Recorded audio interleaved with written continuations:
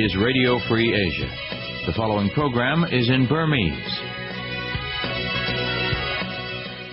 မင်္ဂလာပါခင်ဗျာဒီကနေ့အောက်တိုဘာလ29ရက်လွတ်လပ်တဲ့အာရှအသံ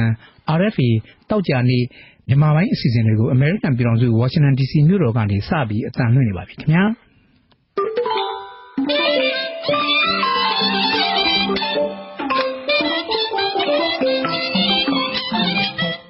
ကျွန်တော်တင်အောင်ခိုင်ပါကျွန်တော်ခင်မောင်ဆိုပါခင်ဗျာ RFA မနက်ပိုင်းအစီအစဉ်တွေကိုမြန်မာစံတော်ချိန်မနက်9:00နာရီက8:00နာရီထိလိုင်းဒိုမီတာ16 19နဲ့25မီတာတွေကထုတ်လွှင့်နေပါတယ်ခင်ဗျာဟုတ်ကဲ့ခင်ဗျာ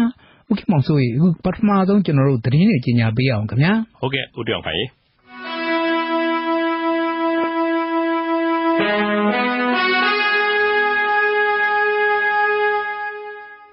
ရခိုင်ပြည်နယ်မှာဖြစ်ပွားနေတဲ့ပြဿနာနဲ့ပတ်သက်ပြီးကုလသမဂ္ဂလုံခြုံရေးကောင်စီအနေနဲ့ပြင်းထန်တဲ့ဆုံးဖြတ်ချက်တစ်ခုထုတ်ပြန်သင့်တယ်လို့ကုလသမဂ္ဂလူ့အခွင့်အရေးအထူးကိုယ်စားလှယ်ယန်ဟီလီကနယူးယောက်မြို့အထွေထွေညီလာခံမှာမနေ့ကပြောကြားလိုက်ပါတယ်ခင်ဗျာမြန်မာနိုင်ငံမှာရိုဟင်ဂျာမုန်းတီးရေးစကားတွေအကျယ်အပြန့်ပြောကြားနေကြတာကိုလည်း Mrs. ယန်ဟီလီကအပြစ်တင်ဝေဖန်လိုက်ပြီးအဲဒီလိုပြုမှုကြောင့်ရန်လိုစုပူမှုတွေပေါ်ပေါက်လာနိုင်ကြောင်းမြန်မာတွေရဲ့စိတ်ထဲမှာရိုဟင်ဂျာတွေဟာသူတို့တိုင်းပြည်ရဲ့ဒေသခံတွေမဟုတ်တဲ့အတွက်ဘယ်လိုရပိုင်ခွင့်မှမရှိဘူးလို့ခံယူထားကြကြောင်းလည်းပြောပါတယ်လူအခွင့်အရေးချိုးဖောက်မှုမှန်သမျှကိုအရေးယူဖို့မလွှဲမသွေလိုအပ်ကြောင်းနဲ့ဒီကိစ္စအတွက်ကုလသမဂ္ဂလူ့အခွင့်အရေးကောင်စီကဆေလွတ်မဲ့အချက်လက်ရှာဖွေရေးအဖွဲ့ကိုအပြည့်အဝလုပ်ကင်ခွင့်ပြုခြင်းဖြင့်အစပြုတင်ကြောင်းလည်းယန်ဟီလီကပြောပါတယ်ဒါ့အပြင်လက်ရှိမှာရိုဟင်ဂျာပြဿနာဟာအဓိကစိုးရိမ်စရာဖြစ်နေပေမဲ့မြန်မာပြည်မှာတခြားလူ့အခွင့်အရေးပြဿနာတွေလည်းရှိနေသေးကြောင်းမြေယာသိမ်းခံရမှုတွေကချင်ပြည်နယ်နဲ့ရှမ်းပြည်နယ်မှာတိုက်ပွဲတွေကြောင့်ဒုက္ခရောက်နေရတဲ့တိုင်းရင်းသားပြည်သူတွေရှိနေကြောင်းငြိမ်းချမ်းရေးလုပ်ငန်းစဉ်တိုးတက်မှုရှိသလားဆိုတာလည်းရှင်းရှင်းလင်းလင်းမသိရကြောင်းသူကပြောပါတယ်။ဒါအပြင်လက်ရှိ NLD အစိုးရအနေနဲ့လွှတ်တော်မှာနေရာအများစုရရှိနေတာကိုအသုံးပြုပြီးမြန်မာပြည်တွင်းမိတင်းနေထိုင်သူအလုံးအခွင့်အရေးတန်းတူရရှိရေးအတွက်ခွဲခြားဆက်ဆံတဲ့ဥပဒေမှန်သမျှပယ်ဖျက်တဲ့ကြောင်းလည်းမြန်မာနိုင်ငံဆိုင်ရာလူ့အခွင့်အရေးအထူးကိုယ်စားလှယ် Miss ယန်ဟီလီကကုလသမဂ္ဂအထွေထွေညီလာခံမှာသူမရဲ့အစီရင်ခံစာကိုတင်ပြပြောကြားခဲ့ပါတယ်ခင်ဗျာလူမှုဝန်ထမ်းကယ်ဆယ်ရေးနဲ့ပြန်လည်နေရာချထားရေးပြည်ထောင်စုဝန်ကြီးဦးဝင်းမြတ်အေးနဲ့အဖွဲ့ကုလသမဂ္ဂမြို့ရွာနဲ့အိုးအိမ်ဖွံ့ဖြိုးရေးအစီအစဉ် UN Habitat အရာရှိတွေနဲ့ဆွေးနွေးပွဲမှာရခိုင်ပြည်နယ်မြောက်ပိုင်းကထွက်ပြေးသွားသူတွေအတွက်အိုးအိမ်တွေပြန်လည်ဆောက်လုပ်ပေးဖို့သဘောတူညီချက်ရရှိခဲ့တယ်ဆိုပြီးမြန်မာအစိုးရသတင်းစာမှာဖော်ပြချက်ဟာမှားယွင်းနေတဲ့အကြောင်းသဘောတူညီချက်တစုံတရာမရရှိသေးကြောင်းမြန်မာနိုင်ငံမှာရှိတဲ့ကုလသမဂ္ဂယုံပြောရေးဆိုခွင့်ရှိသူStainless စာလင်းကပြောလိုက်ပါတယ်ဒီဆွေးနွေးပွဲနဲ့ပတ်သက်ပြီး Global News Live of Myanmar သတင်းစာမှာရခိုင်ဒေသကအပြောင်းရွှေ့ခံဒုက္ခသည်တွေအတွက်နေအိမ်တွေပြန်လည်တည်ဆောက်ရမှာကုလသမဂ္ဂဘက်ကနိုင်ငံတကာအတွေ့အကြုံနဲ့နှိုင်းယှဉ်ပြီးမြန်မာလူမှုရေးနဲ့ရေမြေသဘာဝနဲ့ကိုက်ညီမဲ့စီမံချက်တွေကိုသက်ဆိုင်ရာဝန်ကြီးဌာနတွေနဲ့ပူးပေါင်းဆောင်ရွက်သွားမယ်လို့ဖော်ပြခဲ့ပါတယ်မြန်မာနိုင်ငံမှာရှိတဲ့ကုလသမဂ္ဂယုံပြောရေးဆိုခွင့်ရှိသူ Stainless စာလင်းကကုလသမဂ္ဂမြို့ရွာနဲ့အိုးအိမ်ဖွံ့ဖြိုးရေးအစီအစဉ်အနေနဲ့ဒုက္ခသည်တွေပြန်လည်နေရာချထားရေးအတွက်အိုးအိမ်ဆောက်လုပ်ရာမှာတင့်တော်တဲ့စည်းကမ်းချက်နဲ့အညီဆောက်လုပ်ဖို့လိုကြောင်းအလေးနဲ့တင်ပြခဲ့တယ်လို့ပြောပါတယ်ဒုက္ခသည်တွေအနေနဲ့ဥပဒေမဲ့ဖယ်ရှားခံရတဲ့သူတို့ရဲ့မူလနေရာအရပ်ဒေသတွေကိုပြန်လည်နေထိုင်ခွင့်ရှိတယ်လို့ကုလသမဂ္ဂကအခြေခံမူဝါဒထားရှိတယ်လို့ပြောပါတယ်ဆွေးနွေးပွဲကိုတက်ရောက်ခဲ့တဲ့လူမှုဝန်ထမ်းဌာနအမြဲတမ်းအတွင်းဝင်ဦးစိုးအောင်ကတော့ဆွေးနွေးပွဲမှာမြန်မာနဲ့ကုလသမဂ္ဂသဘောတူညီချက်တွေရရှိခဲ့တဲ့ကုလသမဂ္ဂဘက်က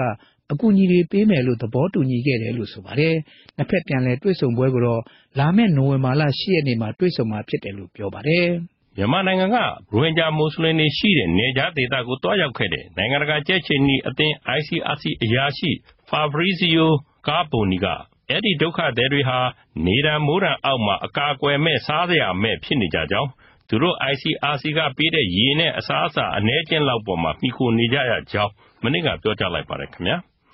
အဲဒီမြစ်ကမ်းပါဒေသဟာလူတွေနေအပ်တဲ့အရာဒေသမဟုတ်သလိုဒီဒုက္ခသည်တွေအနေနဲ့သူတို့ပိုင်ဆိုင်တဲ့အရာမှန်သမျှကိုစွန့်ပစ်ထားခဲ့ပြီးအခုလိုထွက်ပြေးလာခဲ့ကြတယ်ဆိုတာဟာမူလရရွာတွေမှာဘယ်နည်းနဲ့မှဆက်ပြီးမနေထိုင်ရဲကြတော့တဲ့အတွက်ဖြစ်ပါတယ်လို့လည်းနိုင်ငံတကာကြက်ချင်နီအရာရှိကပြောပါတယ်မြန်မာအစိုးရကရခိုင်ပြည်နယ်မြောက်ပိုင်းကို Jecheni a Puegadrello, the Cha, Sanamu, Kuni Bui, Puedigo, Longwa, Dwagwem, a Budedre, Yeshima, a Catwin, Jone, the Cha Ludajan Sanamu, Kuni Bui, a Puezidregole, Yama Asuyani, Lakan Quimputin Jow, Gaboniga, Piovarekamia. Bangladesh နိုင်ငံကိုရောက်ရှိနေတဲ့ရိုဟင်ဂျာဒုက္ခသည်တွေကိုပြန်လည်လက်ခံရေးကိုနှစ်နိုင်ငံပူးပေါင်းအလုပ်အဖွဲ့ရဲ့ရည်မှန်းချက်နဲ့ဖွဲ့စည်းပုံ TR သတ်မှတ်ချက်တွေအပေါ်မှာအခြေခံပြီးဆောင်ရွက်သွားမှာဖြစ်တယ်လို့မြန်မာနိုင်ငံကပြန်လည်ရောက်ရှိလာတဲ့ Bangladesh ပြည်ထရေးဝန်ကြီး Kham ကသတင်းစာဆရာတွေကိုပြောပါတယ်။ဝန်ကြီးကသူ့အနေနဲ့နိုင်ငံတော်အတိုင်ပင်ခံဒေါ်အောင်ဆန်းစုကြည်ပြည်ထရေးဝန်ကြီးနဲ့ဒုတိယဝန်ကြီးတို့နဲ့တွေ့ဆုံခဲ့ပြီးသူတို့အနေနဲ့ဒုက္ခသည်တွေကိုပြန်လည်လက်ခံဖို့သဘောတူညီတယ်လို့ဒီအတွက်ဆောင်ရွက်လျက်ရှိတယ်လို့ပြောပါတယ်။မြန်မာအစိုးရအနေနဲ့ဘင်္ဂလားဒေ့ရှ်နဲ့အပြည်ပြည်ဆိုင်ရာကတောင်းဆိုသလိုဆောင်ရွက်ဖို့စီစဉ်နေတာဖြစ်တယ်လို့ဆိုပါတယ်။တစ်ဆက်တည်းပြည်ထရေးဝန်ကြီးကဒုက္ခသည်တွေကိုပြန်မပို့နိုင်ခဲ့ရင်သူတို့ဟာအကြမ်းဖက်လှုပ်ရှားမှုတွေမှာရောပါလာနိုင်တာမို့မြန်မာနဲ့ဘင်္ဂလားဒေ့ရှ်နှစ်နိုင်ငံလုံးအတွက်မကောင်းတဲ့အခြေအနေဖြစ်တယ်လို့ဒေါ်အောင်ဆန်းစုကြည်ကိုပြောခဲ့တယ်လို့ဆိုပါတယ်။ American ပြည်ထောင်စုမှာရှိတဲ့ဂျူးလူမျိုးဘာသာရေးခေါင်းဆောင်300ကျော်က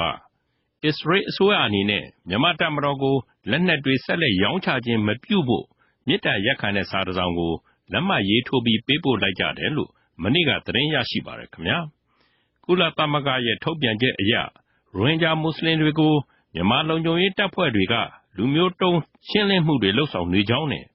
အဲ့ဒီစစ်စင်ရေးတွေမှာရေးရဲဆက်ဆက်ချေမှုန်းနေတဲ့အထောက်အထားတွေပေါ်ထွက်ပြီးချိန်မှာတော့အစ္စရေးအစိုးရကမြန်မာစစ်တပ်ကိုခေတ်မီလက်နက်တွေဆက်လက်တင်ပို့ရောင်းချခဲ့ကြောင်းလည်းသတင်းမှာရေးသားထားပါတယ်။အစ္စရေးအစိုးရကိုဘာသာရေးခေါင်းဆောင်တွေပေးပို့တဲ့အဲ့ဒီမြစ်တာရက်ခံစာမှာမြန်မာတပ်မတော်ကိုလှုပ်ရှားနိုင်အောင်အဓိကကူညီနေတာကတရုတ်ရုရှားနဲ့အိန္ဒိယနိုင်ငံတွေဖြစ်ကြောင်းဒါပေမဲ့မြန်မာစစ်တပ်ကိုတင်နန်းပေးခြင်းလက်နက်တပ်ဆင်ခြင်းတွေမှာအမေရိကန်နဲ့အစ္စရေးကပါဝင်ပတ်သက်မှုမှန်သမျှကိုမိမိတို့လက်မခံနိုင်ကြောင်းနဲ့လူမျိုးတုံးရှင်းလင်းမှုတွေဘယ်တော့မှထပ်မံပေါ်ပေါက်ခြင်းမရှိအောင်မိမိတို့တန်တိတ်ထန်ချထားကြောင်းစသဖြင့်ဖော်ပြထားပါတယ်။ရခိုင်ပြည်နယ်အတွင်းလူသားချင်းစာနာမှုအကူအညီထောက်ပံ့ပေးရေးပြန်လည်နေရာချထားရေးနဲ့ဖွံ့ဖြိုးရေးကော်မတီရဲ့စီမံချက်တွေအတွက်ပြည်သူ့လွှတ်တော်နဲ့အမျိုးသားလွှတ်တော်ကိုယ်စားလှယ်တွေကကျပ်ငွေ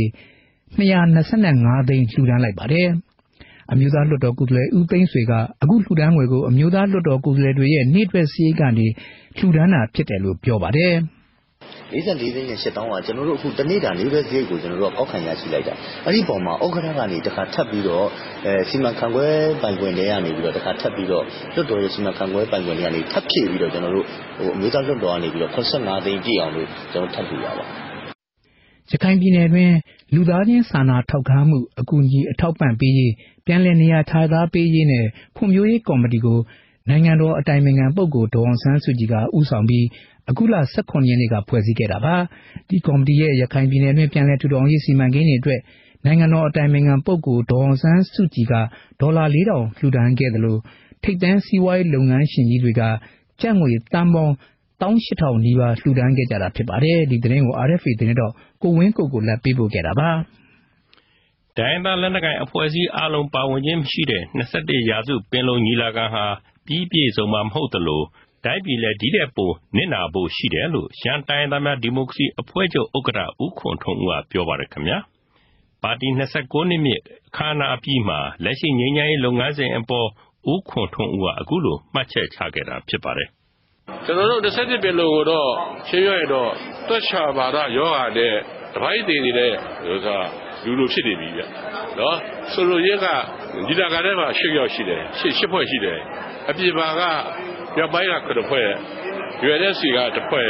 နော်4ဖွဲ့ရှိပြီနော်4ရဲ့ခွေ17တက်ပြီးတော့ဒီပါလဲနာဂကိုမဖိတ်ဘူးနော်တော့လာတော့ခါတယ်လေရှိအောင်ပါပဲအဲ့တော့ကျွန်တော်ဆိုလိုတာကတော့ဒီလာကပြီးတော့မဟုတ်ဘူးတက်ပြီးတော့ခက်ရှင်းပြောလို့ရှိရင်အားလုံးမပါပဲတဲ့ဆက်သွားတော့ကိုမရဘူးဒီတိုင်းသွားရင်တိုင်းပြည်လည်းဒါပဲနော်အားလုံးလည်းရှင်းပြောရင်ဒီတဲ့ပို့ပြီးတော့ဒုက္ခရောက်မှာရှိတယ်ပါတီ29နှစ်ပြည့်အခမ်းအနားကိုရန်ကုန်9မိုင်မှာရှိတဲ့အောင်မြေဘုံသာရှမ်းဖုံတော်ကြီးကျောင်းမှာကျင်းပခဲ့တာဖြစ်ပြီးလက်နက်ကိုင်ပဋိပက္ခတွေတိုက်ပွဲတွေကြောင့်မြန်မာပြည်ဟာကြေမွအထိနာနေပြီဖြစ်တဲ့အတွက်စစ်မှန်တဲ့ဒီမိုကရေစီနဲ့ ရွေးကောက်ပွဲတွေကတဆင့်တက်လာတဲ့ဒီမိုကရေစီအစိုးရမျိုးနဲ့သာတိုင်းပြည်ပြန်လည်တည်ဆောက်လို့ရမှာဖြစ်တယ်လို့လည်းဦးခွန်ဦးကပြောကြားပါတယ်။ SNLD ပါတီတည်ထောင်တဲ့29နှစ်သာကာလအတွင်းသူတို့ပါတီဟာနိုင်ငံရေးမူပေါ်မှာခိုင်ခိုင်မာမာရပ်တည်ခဲ့တဲ့အတွက်ဒုက္ခမျိုးစုံရောက်ရသလိုအကွေ့အကောက်တွေကြုံခဲ့ရပေမဲ့လည်းကိုကျိုးစည်းပွားမရှာတဲ့အတွက်ပြည်သူတွေကအတိအမှတ်ပြုခံခဲ့ရတယ်လို့ဆိုပါတယ်ခင်ဗျာ။မနေ့ကအခမ်းအနားကိုတက်ရောက်လာခဲ့တဲ့ NLD ပါတီဗဟိုအတွင်းမှုအဖွဲ့ဝင်ဦးညံဝင်းက SNLD နဲ့ NLD ပါတီအကြားမှာသဘောထားမတိုက်ဆိုင်မှုတွေရှိပေမဲ့လည်းငယ်ပေါင်းမိတ်ဆွေတွေဖြစ်တဲ့အတွက်မတူညီမှုတွေကိုညှိနှိုင်းဆောင်ရွက်သွားနိုင်ပါတယ်လို့ပြောကြားခဲ့ပါတယ်ခင်ဗျာ။တပ်မတော်ကနိုင်ငံတော်အကြီးအကျယ်ပြည့်စုံမှုပုံမှန်905ခါခွင့်နဲ့တရားစွဲဆိုထားတဲ့ကလေးစစ်သားဟောင်းကိုအောင်ထွေးကိုတကုံမျိုးသစ်စိတ်ကမ်းမြို့နယ်မှာတရားရုံးထုတ်ခဲ့ပြီးတော့တရားလိုဖြစ်တဲ့ဒုတိယဗိုလ်မှူးကြီးမျိုးအောင်မြင့်ကိုစစ်ဆေးခဲ့ပါတယ်။ဒုတိယဗိုလ်မှူးကြီးမျိုးအောင်မြင့်ကသူ့အနေနဲ့ကိုအောင်ကိုထွေးကိုတပ်မတော်ရဲ့တာဝန်ပေးချက်အရတရားစွဲဆိုတာဖြစ်တဲ့အကြောင်းတရားခွင်မှာဖြေကြားခဲ့တယ်လို့ရှေ့နေဦးစောမင်းလှိုင်ကပြောပါတယ်။တရားလိုကိုစစ်ဆေးပြီးတော့အနေထားရကိုတို့ဒီဘက်ကဆွဆွဲခံသူအနေနဲ့ကတော့ခုနလိုလာရောက်တိုင်တန်းတဲ့တရားလိုကတပ်မတော်ရဲ့တာဝန်ပေးချက်အရတာဝန်ယူပြီးတော့လာပြီးတရားစွဲရတယ်ဆိုတဲ့အကြောင်းတရားခွင်မှာလည်းထွက်ပြီးပြီသူပြောနိုင်တာဒီတရားလိုထွက်ဆိုနိုင်တာဒီတပ်မတော်ပေးထားတဲ့မှတ်တမ်းတွေရရဲ့တပ်မတော်ကတာဝန်ပေးချက်ရရဲ့တရားလာဆွဲဆိုတဲ့အနေထားပဲဆိုတော့တရားလိုစစ်ပြီးတဲ့အခါမှာပေါ်တယ်နော်အဲ့ဒါတော့ကြံတာကတော့တရားရုံးရဲ့ကိစ္စပေါ့ဒါ့ပြင်ကိုအောင်ကိုထွေးနဲ့အမှုနဲ့ပတ်သက်ပြီးတော့ RFA သတင်းဌာနကိုတရားစွဲဆိုထားခြင်းရှိမရှိတပ်သိအဖြစ်ခေါ်ထားခြင်းရှိမရှိတို့ကိုဆွဲခံသူရှိနေဘက်ကတရားခွင်မှာမေးမြန်းခဲ့ရမှာမရှိကြောင်းဒုတိယဗိုလ်မှူးကြီးမျိုးမြင့်အောင်ကဖြေပါတယ်။အမှန်တကယ်ခံစားရတဲ့အကြောင်းမီဒီယာတွေမှာဖြေကြားလို့တရားစွဲမယ်ဆိုရင်နောက်ပိုင်းမှာမီဒီယာတွေမှာဖြေကြားမဲ့လူမရှိဖြစ်သွားနိုင်တယ်လို့ပဲသတင်းဌာနတွေအနေနဲ့ပြည်သူတွေကိုတင်ပြဖို့အခက်အခဲဖြစ်သွားနိုင်တယ်လို့တရားလွှတ်တော်ရှိနေဦးစောမင်းလှိုင်ကပြောပါတယ်။ကလေးစစ်သားဟောင်းကိုအောင်ကိုထွေးပါကလေးစစ်သားဖြစ်စုဆောင်းခံရတဲ့အခြေအနေကနေပြီးတော့စစ်သားဘဝသူ့တွေ့အကြုံတွေနဲ့ပတ်သက်ပြီး RFA ရဲ့မေးမြန်းမှုကိုဖြေကြားခဲ့တဲ့အတွက်ပြီးခဲ့တဲ့ဩဂုတ်လ18ရက်နေ့ကအဖမ်းခံခဲ့ရတာဖြစ်ပါတယ်။ရှမ်းပြည်ရှေ့ပိုင်းကျိုင်းတုံမြို့အဝင်စစ်ဆေးရေးဂိတ်မှာကားတစ်စီးကိုစစ်ဆေးရာကနေကျပ်ငွေသိန်းပေါင်း62,500တန်ဖိုးရှိတဲ့ယာဘခေါ်စိတ်ကြွဆေး250ကီလိုဂရမ်ကိုအော်တိုဘာလ25ရက်နေ့ကဖမ်းဆီးရရှိခဲ့တယ်လို့ကျိုင်းတုံမြို့နယ်မူရေးစေဝါတိုက်ဖြတ်ရေးရဲတပ်ဖွဲ့ကပြောဆိုပါတယ်ခင်ဗျာ။မိုင်းပြင်းမြို့ကနေပြီးတာချီလိတ်မြို့ကိုအသက်52နှစ်အရွယ်ဦးမြဝင်းဆိုသူမောင်းနှင်လာတဲ့မော်တော်ယာဉ်ကိုကြိုက်ဖောင်းကျေးရွာနီးအဝင်ဂိတ်မှာရပ်တန့်စစ်ဆေးခဲ့ရကနေမူရေးစေဝါတွေကိုအခုလိုဖမ်းဆီးရရှိခဲ့တယ်လို့ကျိုင်းတုံမြို့နယ်မူရေးရဲတပ်ဖွဲ့ဒုရဲအုပ်စီယာက RFA ကိုပြောပါတယ်ခင်ဗျာ။ဖိုင်မီတာကီလို250ကီလိုထုတ်လေးလေး250ဘယ်လိုပြရဆိုမောက်တာကိန်းပါလေတောက်ကြီးကျဲတဲ့ဝယ်ဟိုမှာလေကားဘိတ်ခေါ်ကောက်ခိုက်စကတ်ကြီးလေအဲ့ဒါမှတရက်ရသွားပြီးတော့တောက်တာပေါ့ဆောက်ဖွေးလုပ်တာပေါ့ပစ္စည်းကတော့အပေါ်တယ်ပါသူကားရဲ့နာဖုတ်ထက်ရတွေ့တာပါတရားခက်ကားမောက်တာလို့တယောက်တည်းမြောက်ဝဲသူပြောတော့ချလေးပေါ့ပုံမှာပြောတယ်ဒါဆိုကီလိုဟိုကလေသိန်း250အဲ့လိုပေါ့လေသိန်း6,2500ပေါ့အဲ့ဒီဦးမြဝင်းကိုကျိုင်းတုံမြို့မှာရဲစခန်းမှာဖမ်းဆီးထားပြီးဆက်လက်အရေးယူရေးအတွက်နေပြည်တော်ကိုတင်ပြထားတယ်လို့လည်းရဲအရာရှိကပြောပါတယ်ခင်ဗျာဒီသတင်းကိုကျွန်တော်တို့ RFA သတင်းတောက်ဦးအောင်မိုးမြင့်ပေးပို့တာပါရှားပါလိတ်မျိုးဖြစ်တဲ့လိတ်ကျက်တူ၍အကောင်300ကျော်ကိုထိုင်းမြန်မာနယ်စပ်ကနေတဆင့်ထိုင်းနိုင်ငံထဲကိုတရားမဝင်တင်သွင်းဖို့တူလောင်ထားတဲ့လူ2ဦးနဲ့တူလိတ်အကောင်ရေ342ကောင်ကိုမနေ့ကနေ့လယ်ပိုင်းကတာချီလိတ်မြို့မှာဖမ်းဆီးရမိခဲ့ပါတယ်ဒီကိစ္စနဲ့ပတ်သက်ပြီးတော့ဖမ်းဆီးရမှာပါဝင်ခဲ့တဲ့ဒုရဲအုပ်ကိုဦးက RFA ကိုအခုလိုပြောပါတယ်။သူတို့အိမ်မှာဒီလိုတရားဝင်လိတ်တွေပို့တော်ထားရကြားလို့ကျွန်တော်တို့အတော်ဟောတဲ့စပန်တာလိတ်တွေ300ကျော်ကျွန်တော်တို့ထင်တာတော့ဒီမိနစ်ရောက်ပါတယ်ထင်ပါတယ်လိတ်တွေဆိုကျွန်တော်တို့သိသလောက်လိတ်ကတော့ရှားပါသိတဲ့ပါတာလိတ်တွေတူလောင်ထားသူကတော့ဦးထေးအောင်နဲ့ဦးမင်းမြတ်တို့ဖြစ်ပြီးတော့တရားဝင်စာရွက်စာတမ်းအထောက်အထားတစုံတရာမရှိတဲ့အတွက်တောရိုင်းတိရစ္ဆာန်နဲ့တဘာဝအပင်များထိန်းသိမ်းရေးဥပဒေ39ဂါကြီးအရတာချီလိတ်မြို့မရဲစခန်းကနေပြီးတော့အမှုဖွင့်ရေးယူထားတယ်လို့တာချီလိတ်ခရိုင်အထွေထွေအုပ်ချုပ်ရေးမှူးဦးတင်ဝင်းရွှေကပြောပါတယ်ကျွန်တော်တို့ကတော်ဥပဒေပုံမှန်39ဂါကြီးနဲ့ကမြို့မရဲစခန်းမှာအမှုဖွင့်ရေးယူဆောင်ထားရှိပါတယ်အများကြီးတော့ဒီထိုင်းတချမ်းကိုတရားမဝင်လမ်းကြောင်းနဲ့ပို့ဖို့တရင်းတဲ့သဘောအများဖြစ်တော့ဒါတော့တစ်ဖက်နိုင်ငံရှိတဲ့ထိုင်းနိုင်ငံပို့ဖို့ပဲဒါရည်ရွယ်ပြီးတော့တရားမဝင်လမ်းကြောင်းနဲ့တည်လာတဲ့သဘောပါဖမ်းဆီးရမိတဲ့လိတ်တွေဟာ ကာလပေါက်စီထိုင်းဘတ်ငွေ28,000 ကျော်ခံမှန်းပြီးတော့မြန်မာကျပ်ငွေတန်ဖိုး1 သန်းခန့်ရှိမယ်လို့လည်းဦးတင်ရွှေကပြောပါတယ်ကချင်ပြည်နယ်ကကြောက်မြတ်တူဖော်ရေးကုမ္ပဏီတွေတက်တန်းတိုးဖို့လျှောက်ထားတဲ့အခါ EMP လို့ခေါ်တဲ့သဘာဝပတ်ဝန်းကျင်ဆိုင်ရာအစီအမံတွေစနစ်တကျထည့်သွင်းရေးဆွဲထားခြင်းရှိမရှိကိုစစ်စစ်ပြီးမှဆုံးဖြတ်မယ်လို့ကချင်ပြည်နယ်တယံဇာတနဲ့သဘာဝဝန်းကျင်ထိန်းသိမ်းရေးဝန်ကြီးဦး H လာအောင်ကမနေ့ကပြောပါတယ်ခင်ဗျာပြီးခဲ့တဲ့နှစ်တွေအတွင်းကြောက်မြတ်တူဖော်ရေးလုပ်ကွက်တွေမှာဆက်ရန်တရားတွေနဲ့ရန်ဘလူးတွေအများအပြားသုံးဆွဲမှုနဲ့လူသေးဆုံးမှုတွေများလာတဲ့အတွက်အခုလိုစီစစ်ရမှာဖြစ်တယ်လို့ဦး H လာအောင်ကပြောပါတယ်အမျိုးသားစာပေစုရစည်းကိုမနေ့ကထုတ်ပြန်ကြေညာရမှာဝတ္ထုရှည်စုဝတ္ထုတူဘောင်းရုပ်စုကြပြဘောင်းရုပ်စာပရိသာခလေးစာပေတုဒ္ဒပရိသာဝိဇ္ဇာတုဒ္ဒပရိသာသိပ္ပံနဲ့နိုင်ငံရေးစာပေစုနဲ့တသက်တာစာပေစုတွေကိုကြေညာသွားပါတယ်။စုရရှိသူတွေအနေနဲ့ဝတ္ထုရှည်စာပေစုအဖြစ်နဲ့ဆရာညီပူလေးရဲ့ထက်မြက်တဲ့ဓာတ်သွားပေါ်ကခြုံမြပြားရည်စဲဝတ္ထုတူဘောင်းရုပ်ဖြစ်နဲ့မင်းဝေဟင်ရဲ့လာရိတ်အောက်ကမိုးတိမ်မဂ္ဂဇင်းဝတ္ထုတို့များကြပြပေါင်းချုပ်ကိုတော့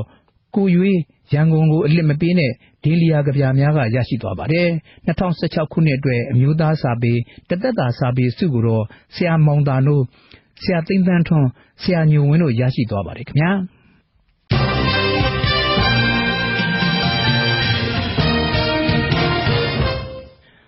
RFA မနေ့ဖက်ပိုင်းအစီအစဉ်တွေဆက်ပြီးအသံလွှင့်ပါတယ်။ဥက္ကမောင်ဆိုရင်အခုပထမဆုံးအနေနဲ့ဒီဆက်သွယ်မင်းမြန်းချက်တစ်ခုကိုတင်ပြပေးဖို့ရှိတယ်နော်။ဟုတ်ကဲ့ဦးတောင်ဖိုင်ခင်ဗျ။ခလေးစစ်သားဟောင်းကိုအောင်ကိုထွေးကိုတကုံမြို့သစ်စိတ်ကမ်းမြို့နယ်တရားရုံးမှာမနေ့က6ကြိမ်မြောက်ရုံးထုတ်ခဲ့ပါတယ်ခင်ဗျာ။ကျွန်တော်တို့ RFA သတင်းတောက်မတ်စာနီထွန်းကအခုလိုတင်ပြထားပါတယ်ခင်ဗျာ။ကလေးစစ်သားအဖြစ်စုဆောင်းခံရတဲ့အခြေအနေတွေနဲ့တွေ့ကြုံခဲ့ရတာတွေကိုသတင်းဌာနကမေးမြန်းတဲ့အခါမှာဖြေကြားခဲ့တဲ့အတွက်ကလေးစစ်သားဟောင်းကိုအောင်ကိုထွေးကိုတပ်မတော်ကတရားစွဲဆိုထားတာဖြစ်ပါတယ်။ဒီကနေ့ရုံးချိန်မှာကိုအောင်ကိုထွေးကိုမေးမြန်းခဲ့တဲ့ RFA သတင်းဌာနကိုတရားစွဲဆိုခြင်းရှိမရှိသတင်းဌာနကတစုံတစ်ယောက်ကိုတရားလိုပြသက်သေအဖြစ်တင်သွင်းခြင်းရှိမရှိနဲ့သတင်းဌာနကထုတ်လွှင့်ချက်တွေဟာတရားဥပဒေနဲ့ညီညွတ်ခြင်းရှိမရှိစတဲ့အချက်တွေကိုတရားစွပ်စွဲခံရသူရဲ့ရှင်းတွေကတရားလိုဒုတိယဗိုလ်မှူးကြီးမျိုးမြင့်အောင်ကိုတရားခွင်မှာဒီကနေ့မေးမြန်းခဲ့တာဖြစ်ပါတယ်။တရားလိုဒုတိယဗိုလ်မှူးကြီးမျိုးမြင့်အောင်ကတရားစွဲဆိုထားခြင်းမရှိသလိုတပ်သေအဖြစ်တင်သွင်းထားတာမရှိကြောင်းလည်းဖြေကြားခဲ့ပါတယ်။အမှန်တကယ်ခံစားရတဲ့အကြောင်းတွေကိုမီဒီယာတွေမှာဖြေကြားခဲ့လို့တရားစွဲမယ်ဆိုရင်နောက်ပိုင်းမှာမီဒီယာတွေမှာဖြေကြားမဲ့လူမရှိဖြစ်သွားနိုင်တယ်လို့ကိုအောင်ကိုထွေးရဲ့ရှေ့နေဦးစောမင်းလှိုင်ကပြောပါတယ်။ဒီလိုထုတ်လွှင့်ပိုင်ခွင့်ပေးထားလို့ထုတ်လွှင့်ရတဲ့မီဒီယာမှာပါတဲ့အချက်လက်တွေအဲ့အချက်လက်တွေကိုတီမီပြီးတော့မှတရားစွဲဆိုမှုတွေများစွာပြုလုပ်လာမယ်ဆိုရင်တရားရုံးမှာလည်းအမှုတွေဖောင်းပွားလာနိုင်တယ်လို့ဖြစ်ရမှန်ကိစ္စကြုံလာခဲ့ရင်တော့တာမန်ပြည်သူတယောက်ဒီရှေ့အောင်ကိုထွေးရတော့ဒီလိုအစွဲခံရတာပဲငါတို့အမှန်တကယ်ဖြစ်ခဲ့တာတော့မှန်တယ် RFA ကလာပြီးအင်တာဗျူးလို့ဒီလိုထွက်ဆိုလိုက်ငါတို့တရားစွဲခံမှာပဲဆိုတဲ့အကြောက်တရားတွေပြည်သူတွေစီကိုလွှမ်းမိုးသွားရင်သတင်းမီဒီယာတွေလည်းလောက်အခတ်တယ်လို့အဲ့လိုမျိုးသာတရားစွဲဆိုမှုတွေများစွာပြုလုပ်လာရင်ဖြေဆိုတဲ့လူတွေလည်းစဉ်းစားလာမယ်တရားစွပ်စွဲခံရသူကိုအောင်ကိုထွေးအနေနဲ့ RFA သတင်းဌာနကိုဖြေကြားခဲ့တဲ့အထက်မှာမန္တလေးစုဆောင်ရေးတပ်မှာပေ90-60အကျယ်ဝန်းရှိအဆောက်အုံထဲမှာလူ100-150လောက်ထည့်ထားတယ်လို့ပြောဆိုထားတာနဲ့မိန်လာမရှိဘူးဆိုတဲ့အချက်တွေဟာမှားယွင်းတဲ့အကြောင်း2003ခုနှစ်ကတည်းကပေ100ကျော်အဆောက်အုံဆောက်လုပ်ထားပြီးမိန်လာစနစ်ပါထည့်သွင်းတိစောက်ထားတဲ့အကြောင်းဒုတိယဗိုလ်မှူးကြီးမျိုးမြင့်အောင်ကပြန်လည်ခြေပပြောဆိုခဲ့ပါတယ်ကိုအောင်ကိုထွေးပြောဆိုသလိုတပ်မတော်မှာစာမတင်ပေးပဲအလုပ်တွေသာခိုင်းနေဆိုတဲ့အချက်နဲ့ပတ်သက်ပြီးမဟုတ်မှန်တဲ့အကြောင်းတပ်မတော်အထက်တန်းကျောင်းရဲ့တက္ကသိုလ်ဝန်ထမ်းအောင်ချက်မှာမြန်မာတနိုင်ငံလုံးမှာနှစ်စဉ်အဆင့်1ကနေ10အတွင်းရှိကြောင်းတရားလိုကပြောပါတယ်ဒီကနေ့ရုံးချိန်မှာတရားလိုဖြစ်တဲ့ဒုတိယဗိုလ်မှူးကြီးမျိုးမြင့်အောင်ကတပ်မတော်ကတာဝန်ပေးချက်အရာကိုအောင်ကိုထွေးကိုတရားစွဲတာဖြစ်တယ်ဆိုပြီးထွက်ဆိုခဲ့တယ်လို့ကိုအောင်ကိုထွေးရဲ့ရှေ့နေဦးစောမင်းလှိုင်ကပြောပါတယ်တရားလိုကိုစစ်ဆေးပြီးတော့အနေထားရကိုတို့ဒီဘက်ကဆွဆွဲခံသူအနေနဲ့ကတော့ခုနလိုလာရောက်တိုင်တန်းတဲ့တရားလိုကတပ်မတော်ရဲ့တာဝန်ပေးချက်အရတာဝန်ယူပြီးတော့လာပြီးတရားစွဲရတယ်ဆိုတဲ့ကြောင့်တရားခွင်မှာလည်းထွက်ပြီးပြီသူပြောနိုင်တာဒီတရားလိုထွက်ဆိုနိုင်တာဒီတပ်မတော်ပေးထားတဲ့မှတ်တမ်းတွေရရဲ့တပ်မတော်ကတာဝန်ပေးချက်ရရဲ့တရားလာဆွဲဆိုတဲ့အနေထားပဲဆိုတော့တရားလိုစစ်ပြီးတဲ့အခါမှာပေါ်တယ်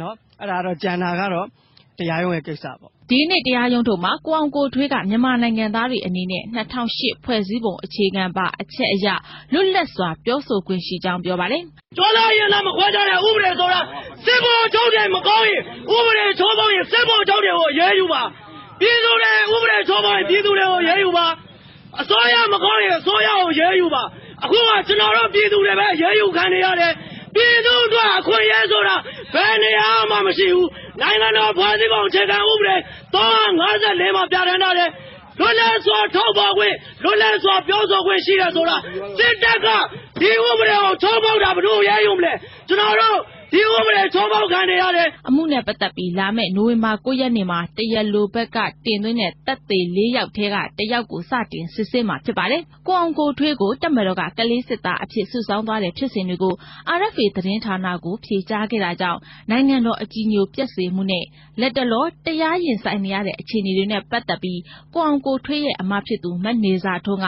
မနက်ဖြန်မှာတော့သတင်းစာရှင်းလင်းပွဲပြုလုပ်သွားမှာဖြစ်ပါတယ်ကိုအောင်ကိုထွေးအမကန်ရရှိရေးအတွက်တကုံမျိုးသစ်စိတ်ကမ်းမျိုးနဲ့တရားရုံးမှာတင်ပြလျှောက်ထားပေမဲ့ဆုံးဖြတ်ချက်မချရသေးပါဘူးရှင်ဒါကတော့မဆာနီထွန်းရဲ့တင်ပြချက်ပါအခုဆက်လက်ပြီးတော့ကြံရှိနေသေးတဲ့အစီအစဉ်တချို့တော့ဒေါက်ခင်ခင်ဤနဲ့မတ်တင်တီတို့ကဆက်လက်တင်ပြပေးပါမယ်ဟုတ်ကဲ့ပါရှင်ရခိုင်ပြည်နယ်အရေးနဲ့ပတ်သက်လို့အနောက်နိုင်ငံကြီးတွေရဲ့တန်ခတ်အရေးယူမှုတွေဟာမြန်မာနိုင်ငံဒီမိုကရေစီဖော်ဆောင်ရေးနဲ့နိုင်ငံရဲ့ဖွံ့ဖြိုးတိုးတက်ရေးလုပ်ငန်းတွေအတွက်ရိုက်ခတ်မှုရှိတယ်လို့ NLD ပါတီရဲ့ပြောရေးဆိုခွင့်ရှိသူဦးညောင်ဝင်းကသုံးသပ်ပါတယ်ရခိုင်ပြည်နယ်အရေးပါဝင်တရားဥပဒေစိုးမိုးမှုအခြေအနေတွေနဲ့ပတ်သက်လို့ဦးညောင်ဝင်းကိုကျွန်မဆက်သွယ်မေးမြန်းထားပါတယ်ရှင်